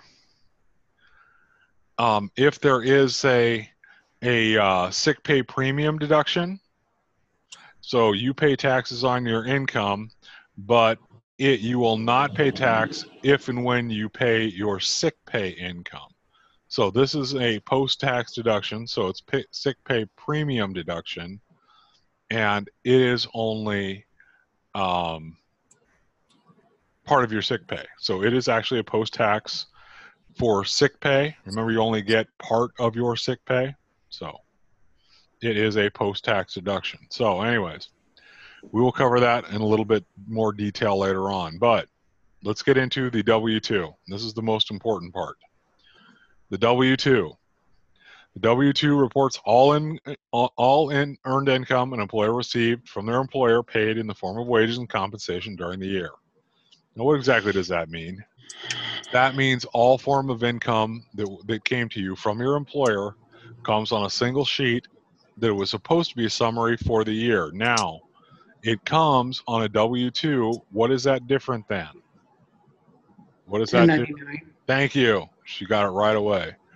1099 that does not report because your employer does not pull all of the withholdings. The W-2 has all the withholdings. 1099 is pretty much you are just contract work with them. With the W-2, you are an employee of that company. Okay, and that's the primary difference. So if a taxpayer works for more than one employer during the year, we've had people walk in with a stack of W-2s, honest to God. Yeah. We've had people who've walked in with shoe boxes of W-2s. Yeah. So 13 is the most I've ever done yeah, at one time. actually, I had one. It was a kid who actually had 15 is the most I've ever had, and 15 jobs was enough. Okay, I was like, I think Mike did one that was 20 something. And I was like, how is that possible? I don't even know how that's possible, but it was. I think the most I've had is 15 W-2s. Now it's W-2s. Now I have had more than have had that with 1099s, but I mean, with a W-2, that means you actually worked for 15 employers. Right. That's getting a I had a little tax return with 46 different forms on there. Most of them were K1s. There you go. Yeah, that happens. That makes sense. But honest to God, how you've worked for 15 different employers, I mean, that's more than one a month. Yeah. I mean, really, what were you doing? I mean, come on. So if you have that many W-2s, go back to school. So anyways, now the important thing is they have to come out, should I say, they are supposed to come out by January 31st. Okay. Yeah. Honest to God, there are tons of companies that do not get them out by January 31st. Okay. And if you haven't received the W-2 by February 15th, they can use the actual corrected one, the 8552. But, hey, it happens.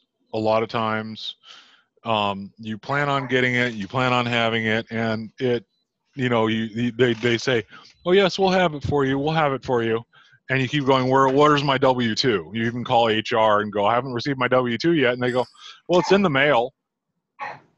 It's been in the mail for a month. Yeah. Probably not. So, if you have that situation, don't panic. You can always file anyways. So, anyways, it's made up of 6 copies. Now, honestly, most people, don't even realize there are 6 copies. Okay, that is important to know, though, for the test, that there are 6 copies, because we don't actually ever really see 6 copies, because copy A goes to the Social Security Administration. So we don't even know, copy 1, now they're actually divided up as A, B, and C, and copy 1, 2, A, B, C, and D, and then copy 1 and 2. Okay, A goes to the Social Security Administration. Okay, D stays with the employer. Copy 1 goes for the state, city, or local tax department. So it actually goes to the state department, to the state or tax, if it's applicable. Now, the employees get this. Okay, they actually end up with just 3 copies of it. That's copy B, copy C, and copy 2. Why it's numbered this way, honest to God, I have no idea. Okay, it's kind of like they started numbering it one way and then just kind of like got drunk or something and had a party. But it's like, honest to God, these people are just like, why they did it, and then stuck 2 copy numbers in there. So they have, for the employer, for the employee, it should have copy B, which is for the federal tax return, copy C for the employee's records, and copy 2, which again, like I said, makes no sense, for the state, city, or local tax return. Okay, those are the ones you send in. All right, so they should have their copy C, which stays with them. Now, half the time they will not have this. Let's be honest. They will walk in and sometimes they just have 1 copy.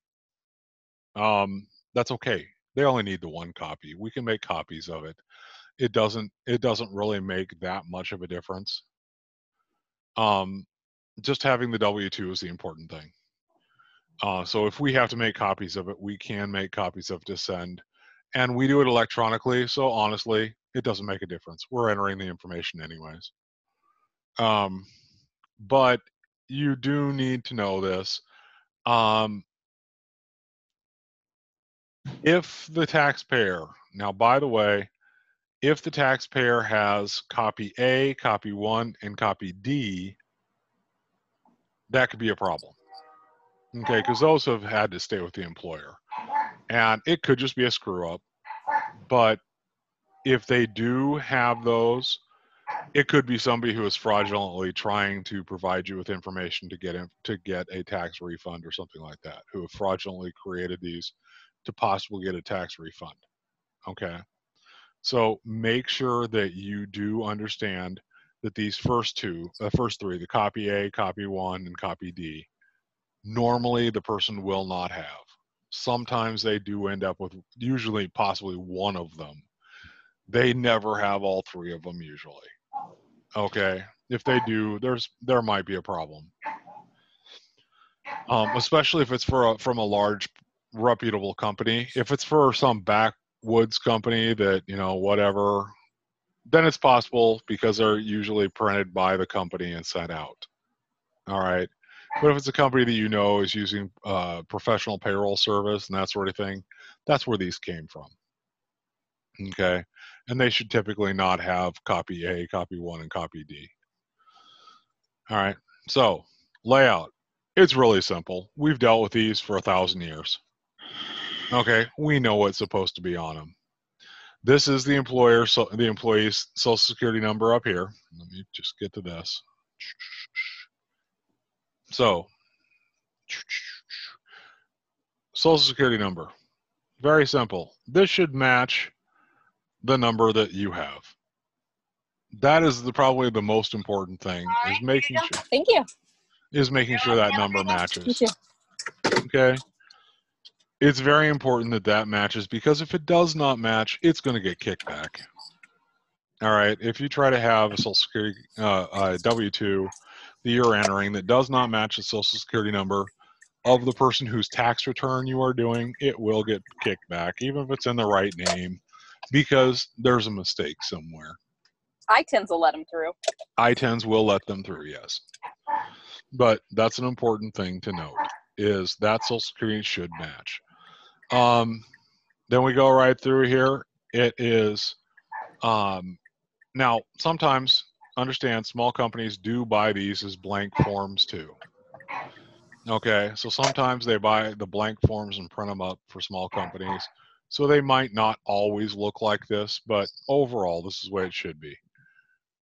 Wages and tips, Social Security wages, Medicare wages. Now, usually, this is again the usual part, these are the same number.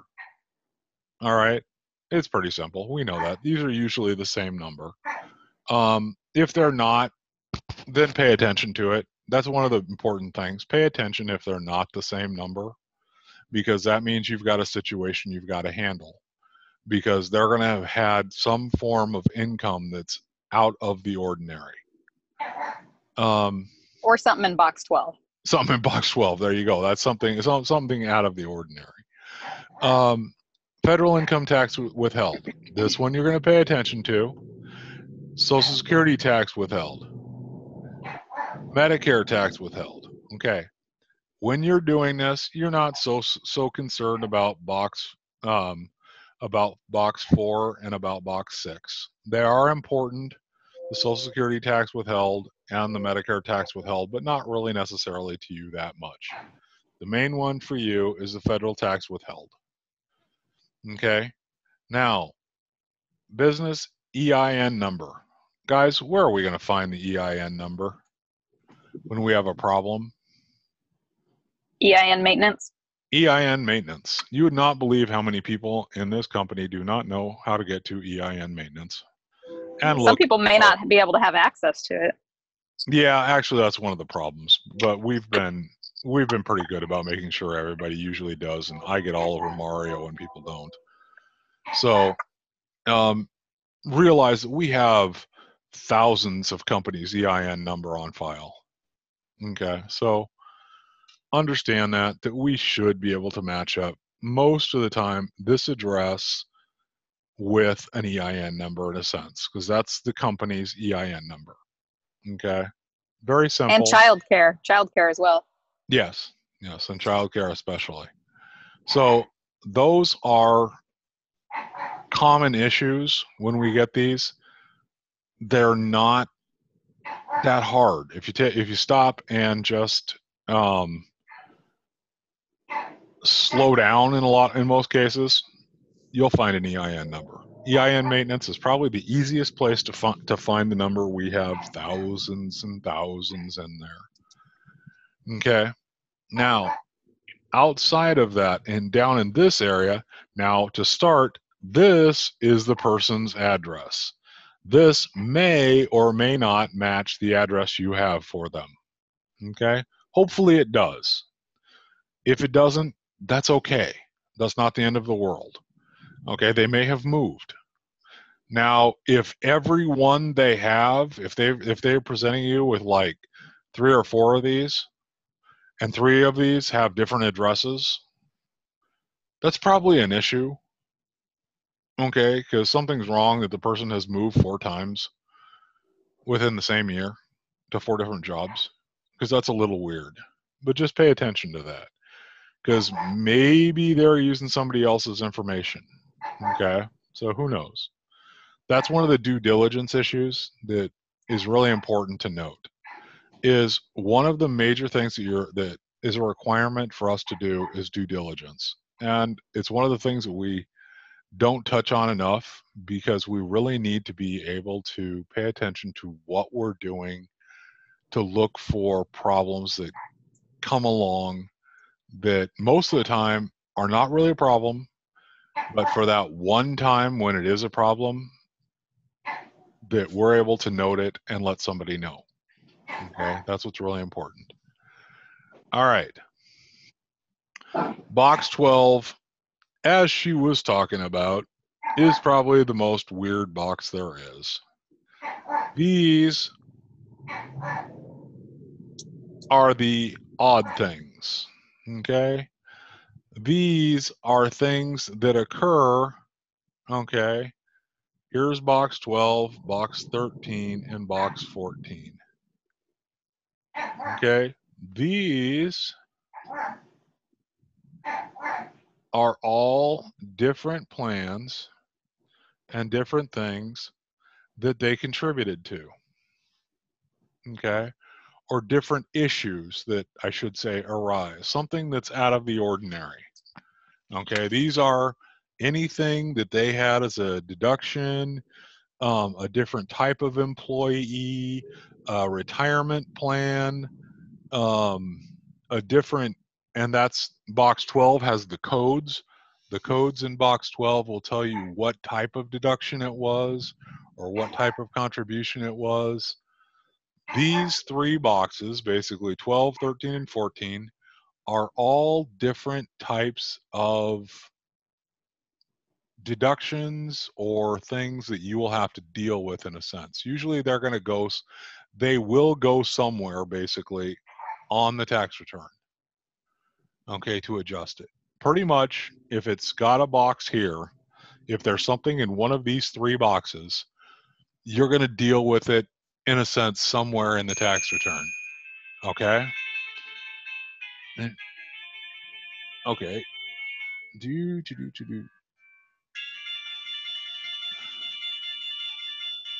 You know how hard that is to turn off when it is on my overall system.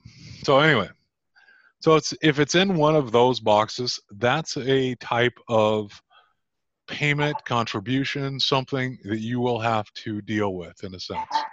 Okay, so the W-2 is actually laid out pretty well in a sense. There's the information about you, your company, your income, and anything that they took out of it. Okay, the very bottom section then is the easy one. Same information for the state. Okay, pretty straight up. It's not very hard. Okay, just information for the state. Okay, so we know this. If it's got something here in this area, 12, 13, or 14, just pay attention to it, because you know that somewhere in your tax return, you're going to have to compensate for some type of issue, some type of thing that you're going to have to account for. Okay. And if it has information down here in the bottom, this is the box 15, 16, 17, 18, these guys, you know there's going to be a state return somewhere. Okay? Pretty straight up. All right. The most common type of taxable compensation reported on a W-2 is normally just good old-fashioned wages. Okay? They don't really report anything else on W-2. Okay? Let's be honest. They report wages. Now, in addition, they will report other types of compensation that an employee received where they had taxes withheld. Okay, now there aren't too many other types where they withhold taxes. Okay, there are a few, but overall, you know, face it, if it's dividends or something, it's going to be on a different form. It's really not typically necessarily on here. Sick pay. Sick pay. But like I said, overall, most of the W-2 stuff is straight up, in a sense, wages. All right. Now, that's not too complicated. It only becomes complicated when we start adding in things like a 1099, where it's not withheld. It's not on a W-2 because it's not withheld. All right. Straight up, wages. This is the transfer. The wages here. Transfer to line 1 here. Okay. Pretty simple. Okay. Total wages from box 1 go to box 1 on the form. Okay, page 2. Box 1 goes to box 1. All right. The Social Security wages, the Medicare wages, and Social Security tips. Now, they should all be the same. Okay. However, if they are not, there may be an issue. All right. Now, again, don't worry about this too much, because if they are different, you're going to get that within the actual tax return in a different area. But to start, wages and tips, this is the primary one because this is what they get taxed off of. They don't necessarily get taxed off of these. Okay? So,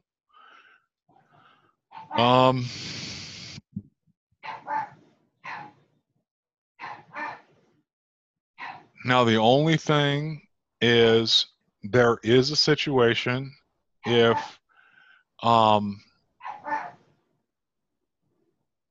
their Social Security here does appear larger than this, there could be a problem. See, like in this case, you'll notice that the Social Security wages are actually higher than the wages and compensation. Now, that would be a problem because rarely are the Social Security wages higher than the wages and tips compensation. Now, this reverse may be possible where the wages and tips is higher than the Social Security wages, but rarely are the Social Security wages higher than the wages and tips. Difficulty of care payment could make it the other way. Right, right. But typically it's not where the Social Security wages are higher than the actual wages and tips. Okay. So pay attention to that.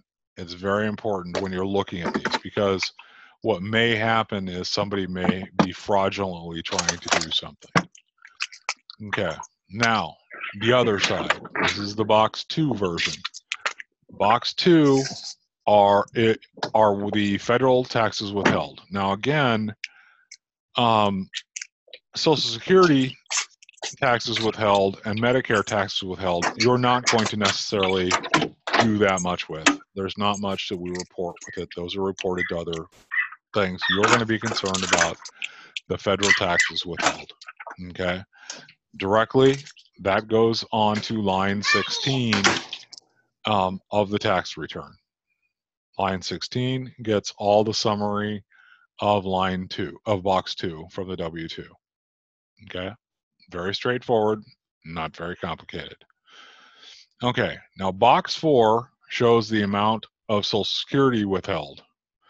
Now that should be, now again, this is a should be 6.2% of the amount shown in box 3. So this should be 6.2% of that and that. Okay, so if there are Social Security tips and Social Security wages, that should be 6.2% of it. Okay, now the thing that you need to know is there is a maximum limit. Okay. This is the only thing you actually need to know for the test, because I don't think I've ever heard of anybody actually being quizzed on it on the test, but it can come up. There is a maximum limit for Social Security wages withheld. All right. And that maximum limit is off of a total wages of $128,400. It is the actual amount of $7,960.80. Now, again, I don't know of anybody who's ever told me that they've had that as a quiz question. Okay, but it is a potential one. So just please be aware of that. Okay. So now, box 6 shows the amount of Medicare tax the employer held, and that should be the 1.45% of box 5. Okay. Straight up, this is just like your normal calculations. It's not too difficult. 1.45% takes it times that, should be that amount. Okay. So now, report codes. Anybody know their codes? Some of them, not very many. All right, let's take a look. D, double D, C, Q. Q, A, B, C, D, A. There you go. So, code A. What is it? What do you think code A is? I don't remember. I don't see that one very often.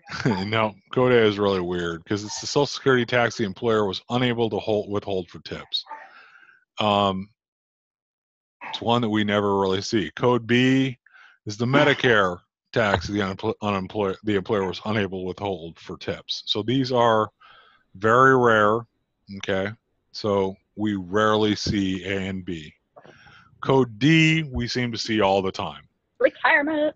Yep, retirement. Deferred compensation for contributions to a retirement plan such as a 401k. Now this is really important because this is contributions that are not part of wages reported in box 1. Now, they are included in the Social Security and Medicare wages in box 3 and 5. Okay.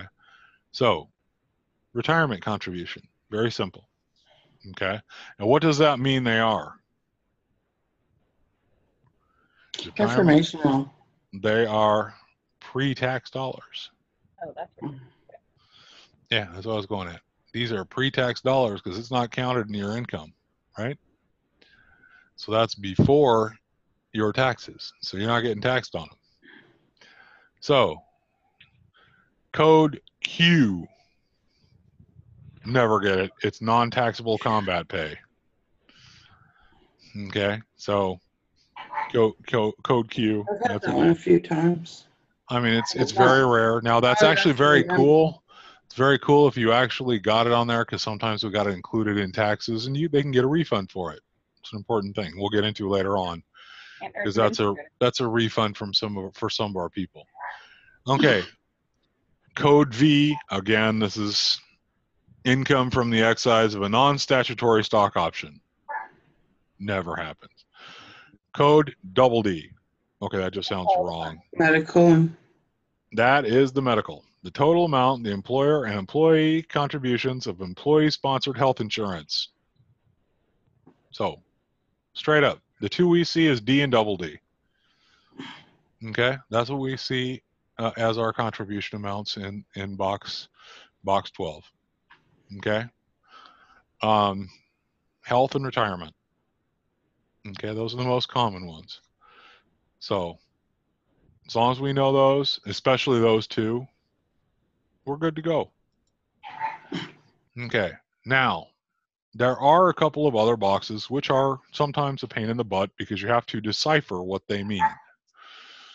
Okay, now 14 comes with its own set of codes. It is the other box. Now, by other box, it includes everything from union dues, state disability income tax, insurance taxes, contributions, military allowances, you name it. All right, so it will have things listed in there that just appear and don't have another box for at least. And they have the 3-digit code over here. And you have to decipher what that means. Now, luckily, we do have some tables for deciphering that, so don't worry about it. We do have the tables for trying to figure out what the code 14s are, and you can easily look them up. We do have access on the IRS site. You can always look those up.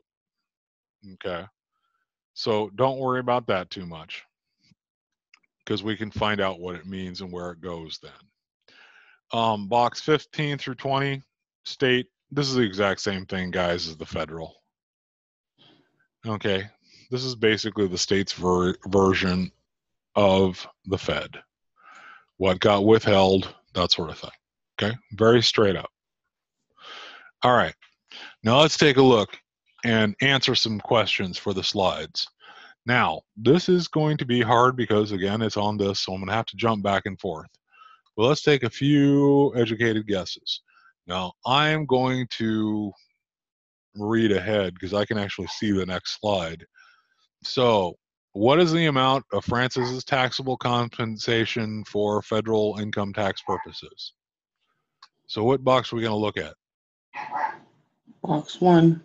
So, we're going to be looking at that. So, let's take a look here. So, how much is it? Now, we look here.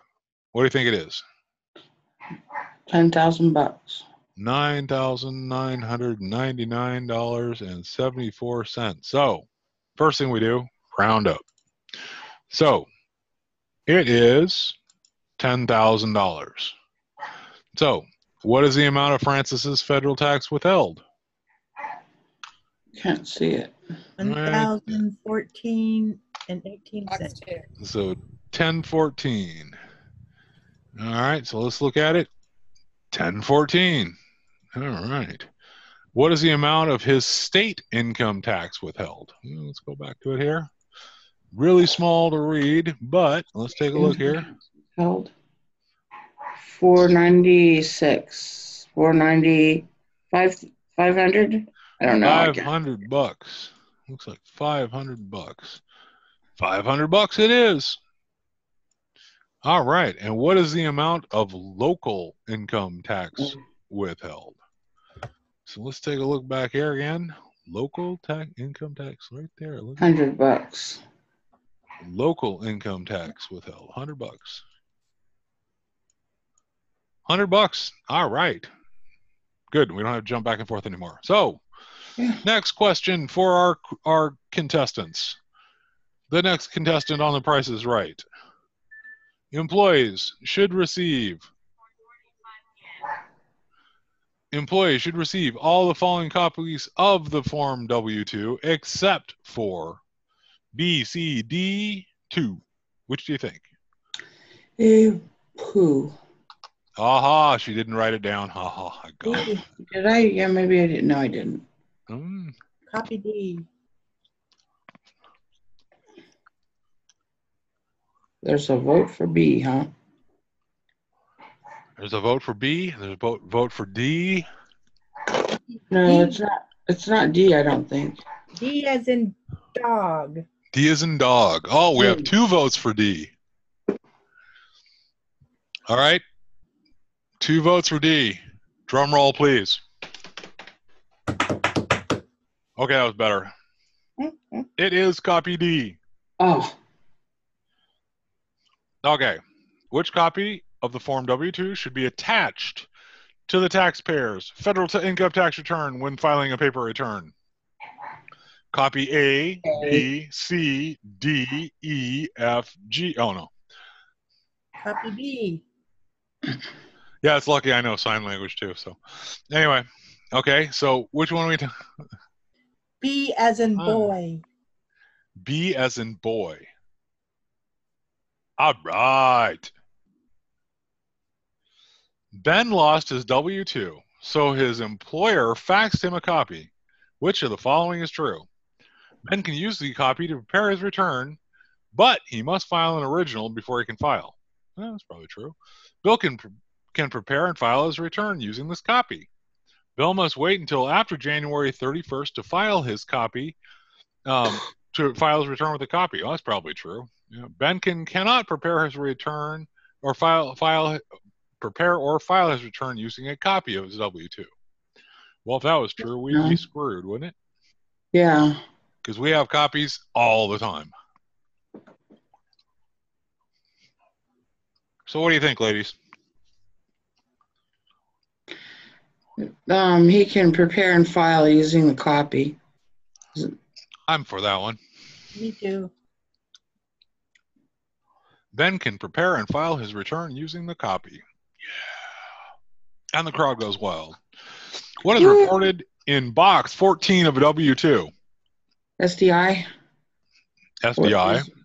That was true. But what is SDI? Something you need to take a shot for. No.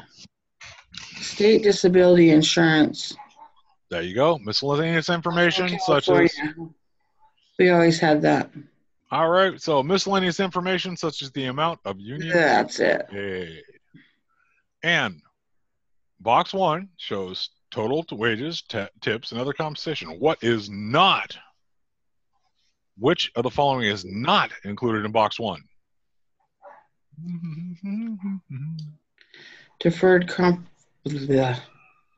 compensation. Yes. There you go. Very good, ladies. I'm very proud of you. That was perfect. All right.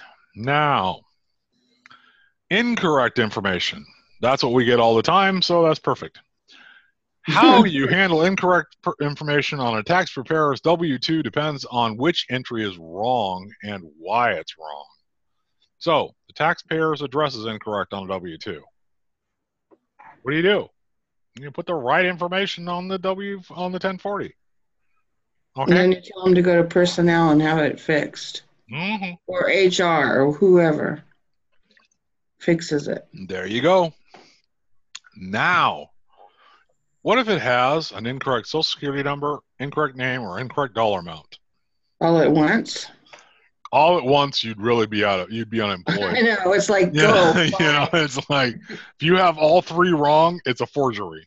Yeah. Okay. See you next week. If you have one of those 3 wrong, let me put it that way. They need a corrected W-2. They got to get it. Mm-hmm. You cannot file their tax reform until they receive Form W-2C. Why is that important? Social Security. Yeah, it's got to match the one the IRS gets and the Social Security gets. What will happen? They won't get it accredited to them. No, hang on. What will actually happen though? This is going to get filed electronically. So what? Thank you, Pam. Kicked out. It will get kicked out. It will get rejected. Yeah, what will happen is... I've never had one kicked out because of that. Oh, I've had lots of them. Well, if they what don't ends up match. happening is I've sent people to their employer after the fact. What will end up happening is if it doesn't match the database with the Social Security Administration, their database, it will actually reject it.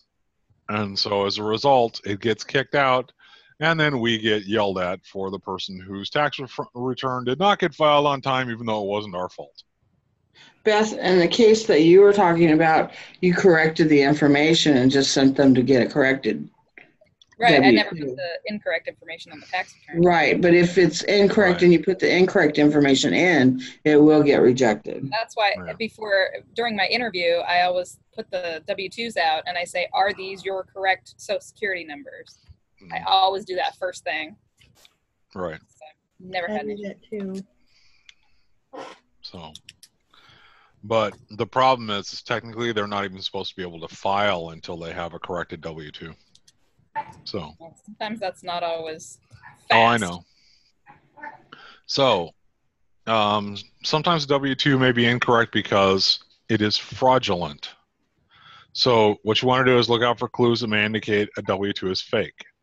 Okay, so duplicate or incorrect copies, incomplete or incorrect entries, altered stuff, strike over, anything that's not computer generated, handwritten, typed, or photocopied. There are careless mistakes.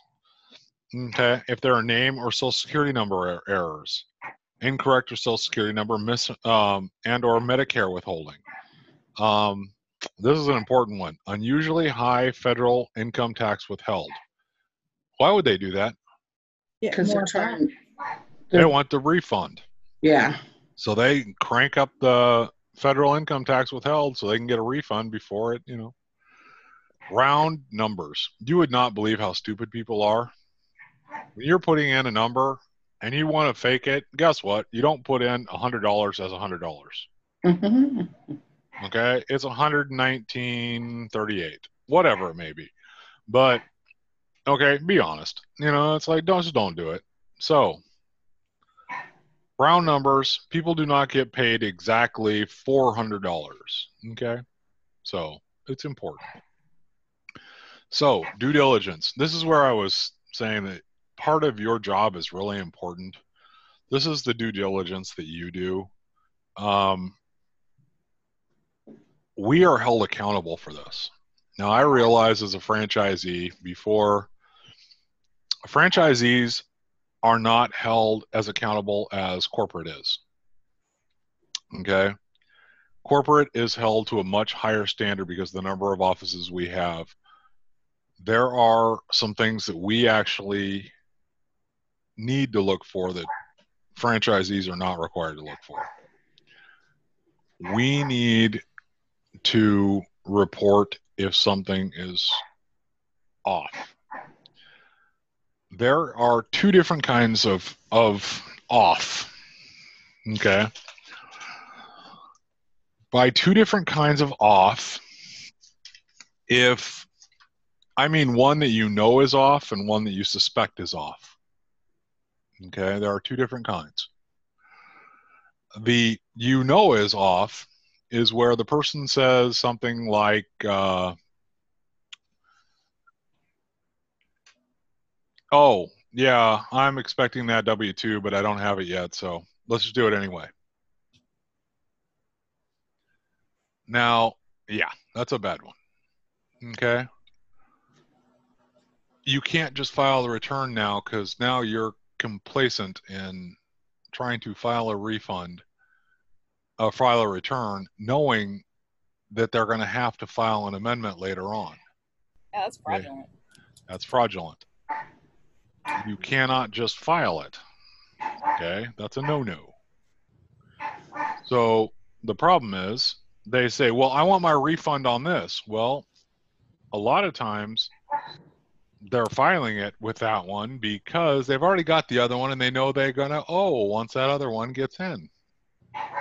So on this one, they're getting a refund if they just count it. And if they add the other one to it, they know they're going to owe. I think that's what's happening with RAs as well. Yeah, there's a lot of it. Yeah, they know that's going to happen.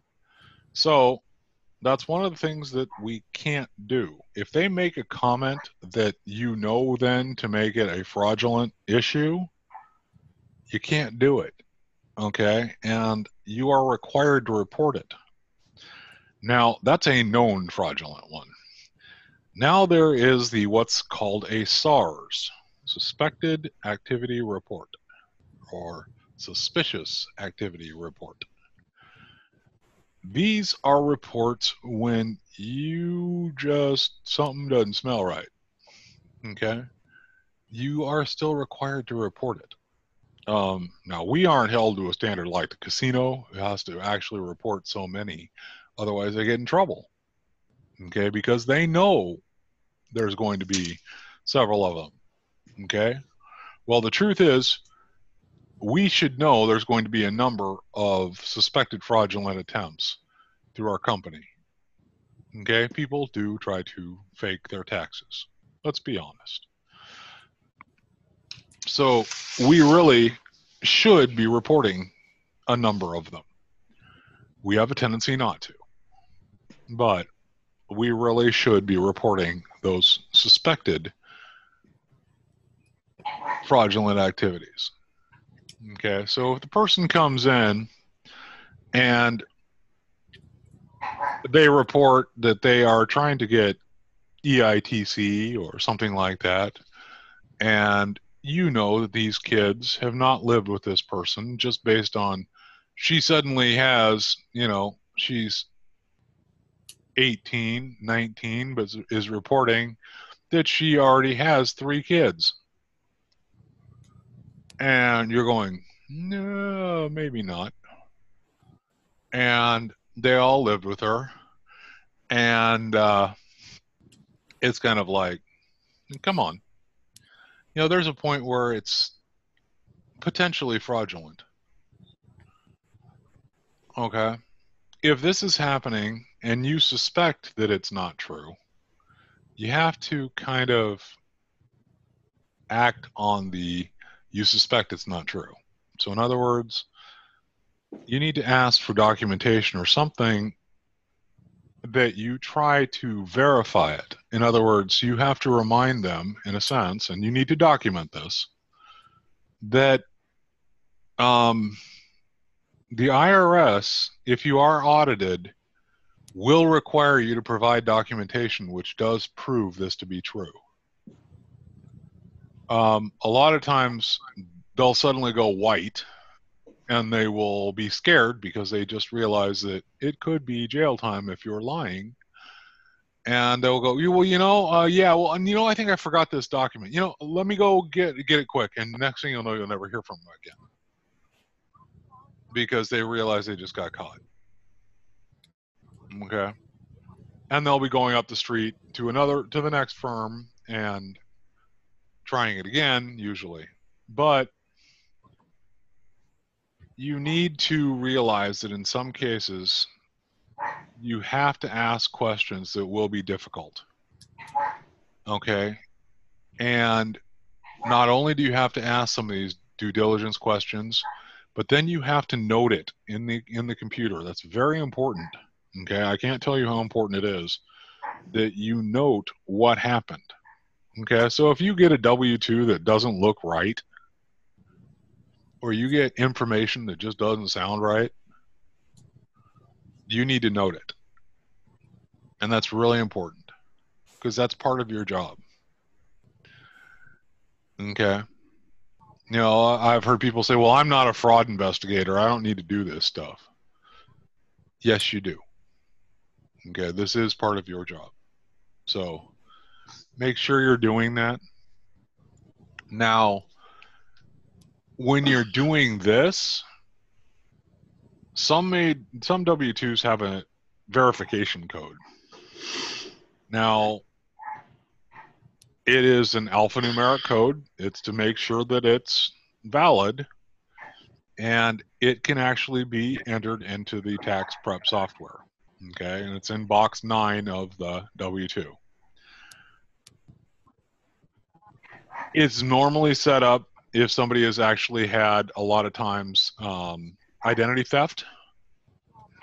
So if they've had identity theft, what will happen is they will actually sometimes have a verification code on their W-2, which prevents it from going in unless it's a verified code. Okay, so quiz time. All right, hands on your buzzers. Okay, everybody ready? Yep. Marlene received her W-2 on January 23rd and noticed the address shown is her old address. What should Marlene do? Use her old address on her tax return. It's probably not a bad idea. Report her current address on her tax return. Correct the W-2 herself. Oh, that's always a good idea, guys. Wait until she receives a corrected W-2 to file her return. Who's she going to receive a corrected W-2 from? So, looks like Peace. Yeah, number 2. Number 2. Yep. Number 2. Okay. Pedro is a paid preparer. His new client, Amy, gave him a W-2 that looks suspicious. Pedro is required to do what? Exercise due diligence. Yes. Amy, that could almost be really bad the way you're doing. It's like. Oh my goodness. Rip up the W-2. Rip up the W-2. I like that one. Report Amy to the police. Huh? Rip it up right in front of her. Right in front of her. Then call the police. Then call the police. And then this was a fake W-2. Uh, She's sitting there going, What happened? So, exercise due diligence. That's what you need to do. Ask some common sense question. Which of the following is not an indication that a W-2 may be fraudulent? Okay, it is handwritten. It is computer generated. It includes round numbers. Well, O's are round, zeros are round. So, entries are lined through and corrected by hand. Oh, that one's a good one. It's computer generated. Okay, remember this is the not, so it's a Yeah. not. So I hate the knots. I hate knots. Yeah. So yes, it is computer generated. Okay, military pay. I don't think they get enough. I'll be honest. I think our military needs to get paid much better. They need to get paid much. Either. That's right. I don't think so. I don't think they get paid enough. They do an awful lot. Our first responders do not get paid enough for what they do. So military personnel receive different types of pay. Some types are taxable and some are not. The following pay is included in taxable income. That's basic pay, special pay, bonuses, and incentive pay. Although all of these types of pay are subject to federal income tax, only some are subject to Social Security and Medicare taxes. Now, allowances. In addition to their pay, military personnel can receive allowances or payments for any expense they incur as a result of their service. Common allowances, including those for living and travel. These expenses are excluded from their taxable income and from Social Security and Medicare taxes, so they don't even show up. So the allowances are included in their military pay stub, which is known as a leave and earnings statement, but usually do not appear on military taxpayers' W-2. If they are shown on the W-2, they are in box 14 only. So they're in the specialty category. So, okay. Combat pay. This one's really important because combat pay does not typically get taxed. So most pay a military taxpayer earns while serving in a combat zone is excluded from their taxable income. The amount of pay excluded is listed separately in box 12 of their W-2 with code Q. It is not part of box 1. Generally, if a benefit relating to combat pay is claimed on a tax return, the combat zone should be written on the top of the Form 1040, page 1. Okay? So if a benefit relating to combat pay is claimed on a tax return, the combat zone should be written on the top of page 1. So if it has one, you want to make sure it's written on there so they know it includes combat pay. Okay? Mm-hmm. Now, are you ready?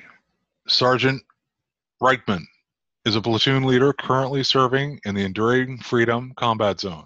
His W-2 is shown. He is married, and his wife Sarah lives in the U.S. with their 2 children, while Connor serves overseas. He served 9 months in the combat zone during the tax year.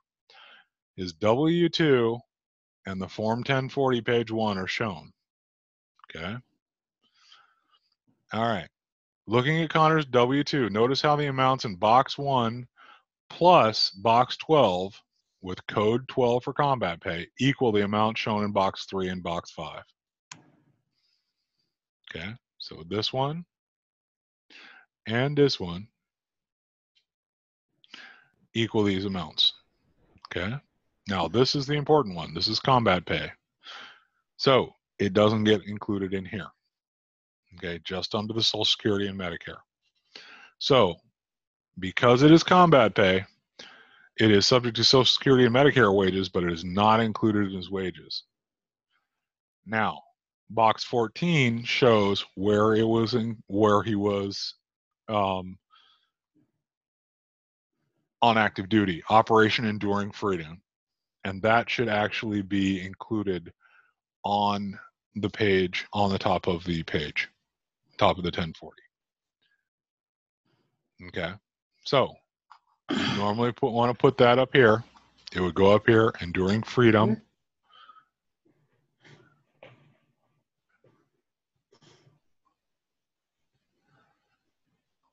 And the total amount for his income is the $8,230.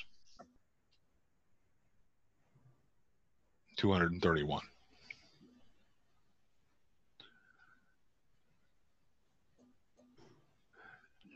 Okay, because you want them to let them know that they were in Operation Enduring Freedom.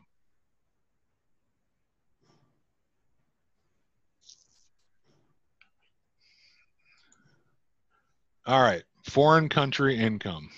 Now, if a military person is serving outside the United States and members of their family may earn non-military income in the foreign country. Now, there are special rules that apply. Okay, it's pretty simple. Richard received the W-2 form. How much of Richard's military pay is taxable? Got an idea? So this is his military form. Okay, he has $14,000 from active duty. So what do we report as his taxable income? $6,136.80. You got it. All right. Misty is serving in the military. What type of pay is not subject to the income tax if none of the payments are for service in a combat zone? So base pay, housing allowance, military, hostile fire pay. That one's interesting. Reenlistment bonus. So she's not in the military. She's not. yeah, she's serving in the military. Misty is serving in the military, it says. So Because housing? she's not in combat or for services in, wait. Which pay type is not subject to income tax if none of the payments are for service in a combat zone? Hostile fire. Taking a wild guess. Yeah, that's what I was thinking. I think housing. It's the housing. Is it? Yep. Hmm. Yay! It's the housing. It's not subject to income pay. All right. That is the end of military. So it is now 5:09. Let's go back to questions. Questions. We have gone over the forms. We've gone over W-2s, the 1040s, the schedules, and types of income.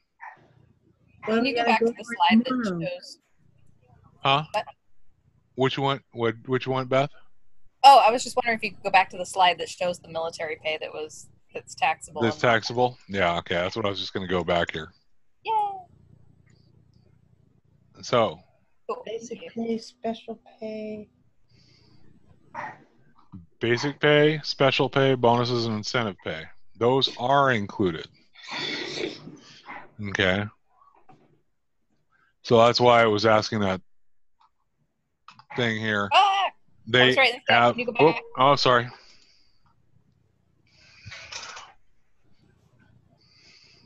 Thank you.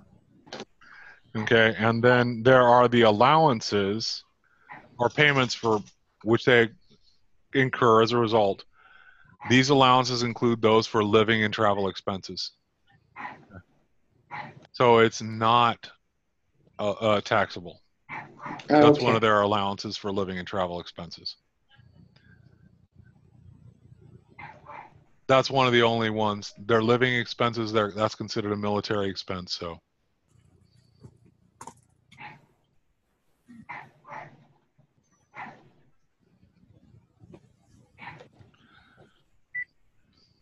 All right, ladies, other questions?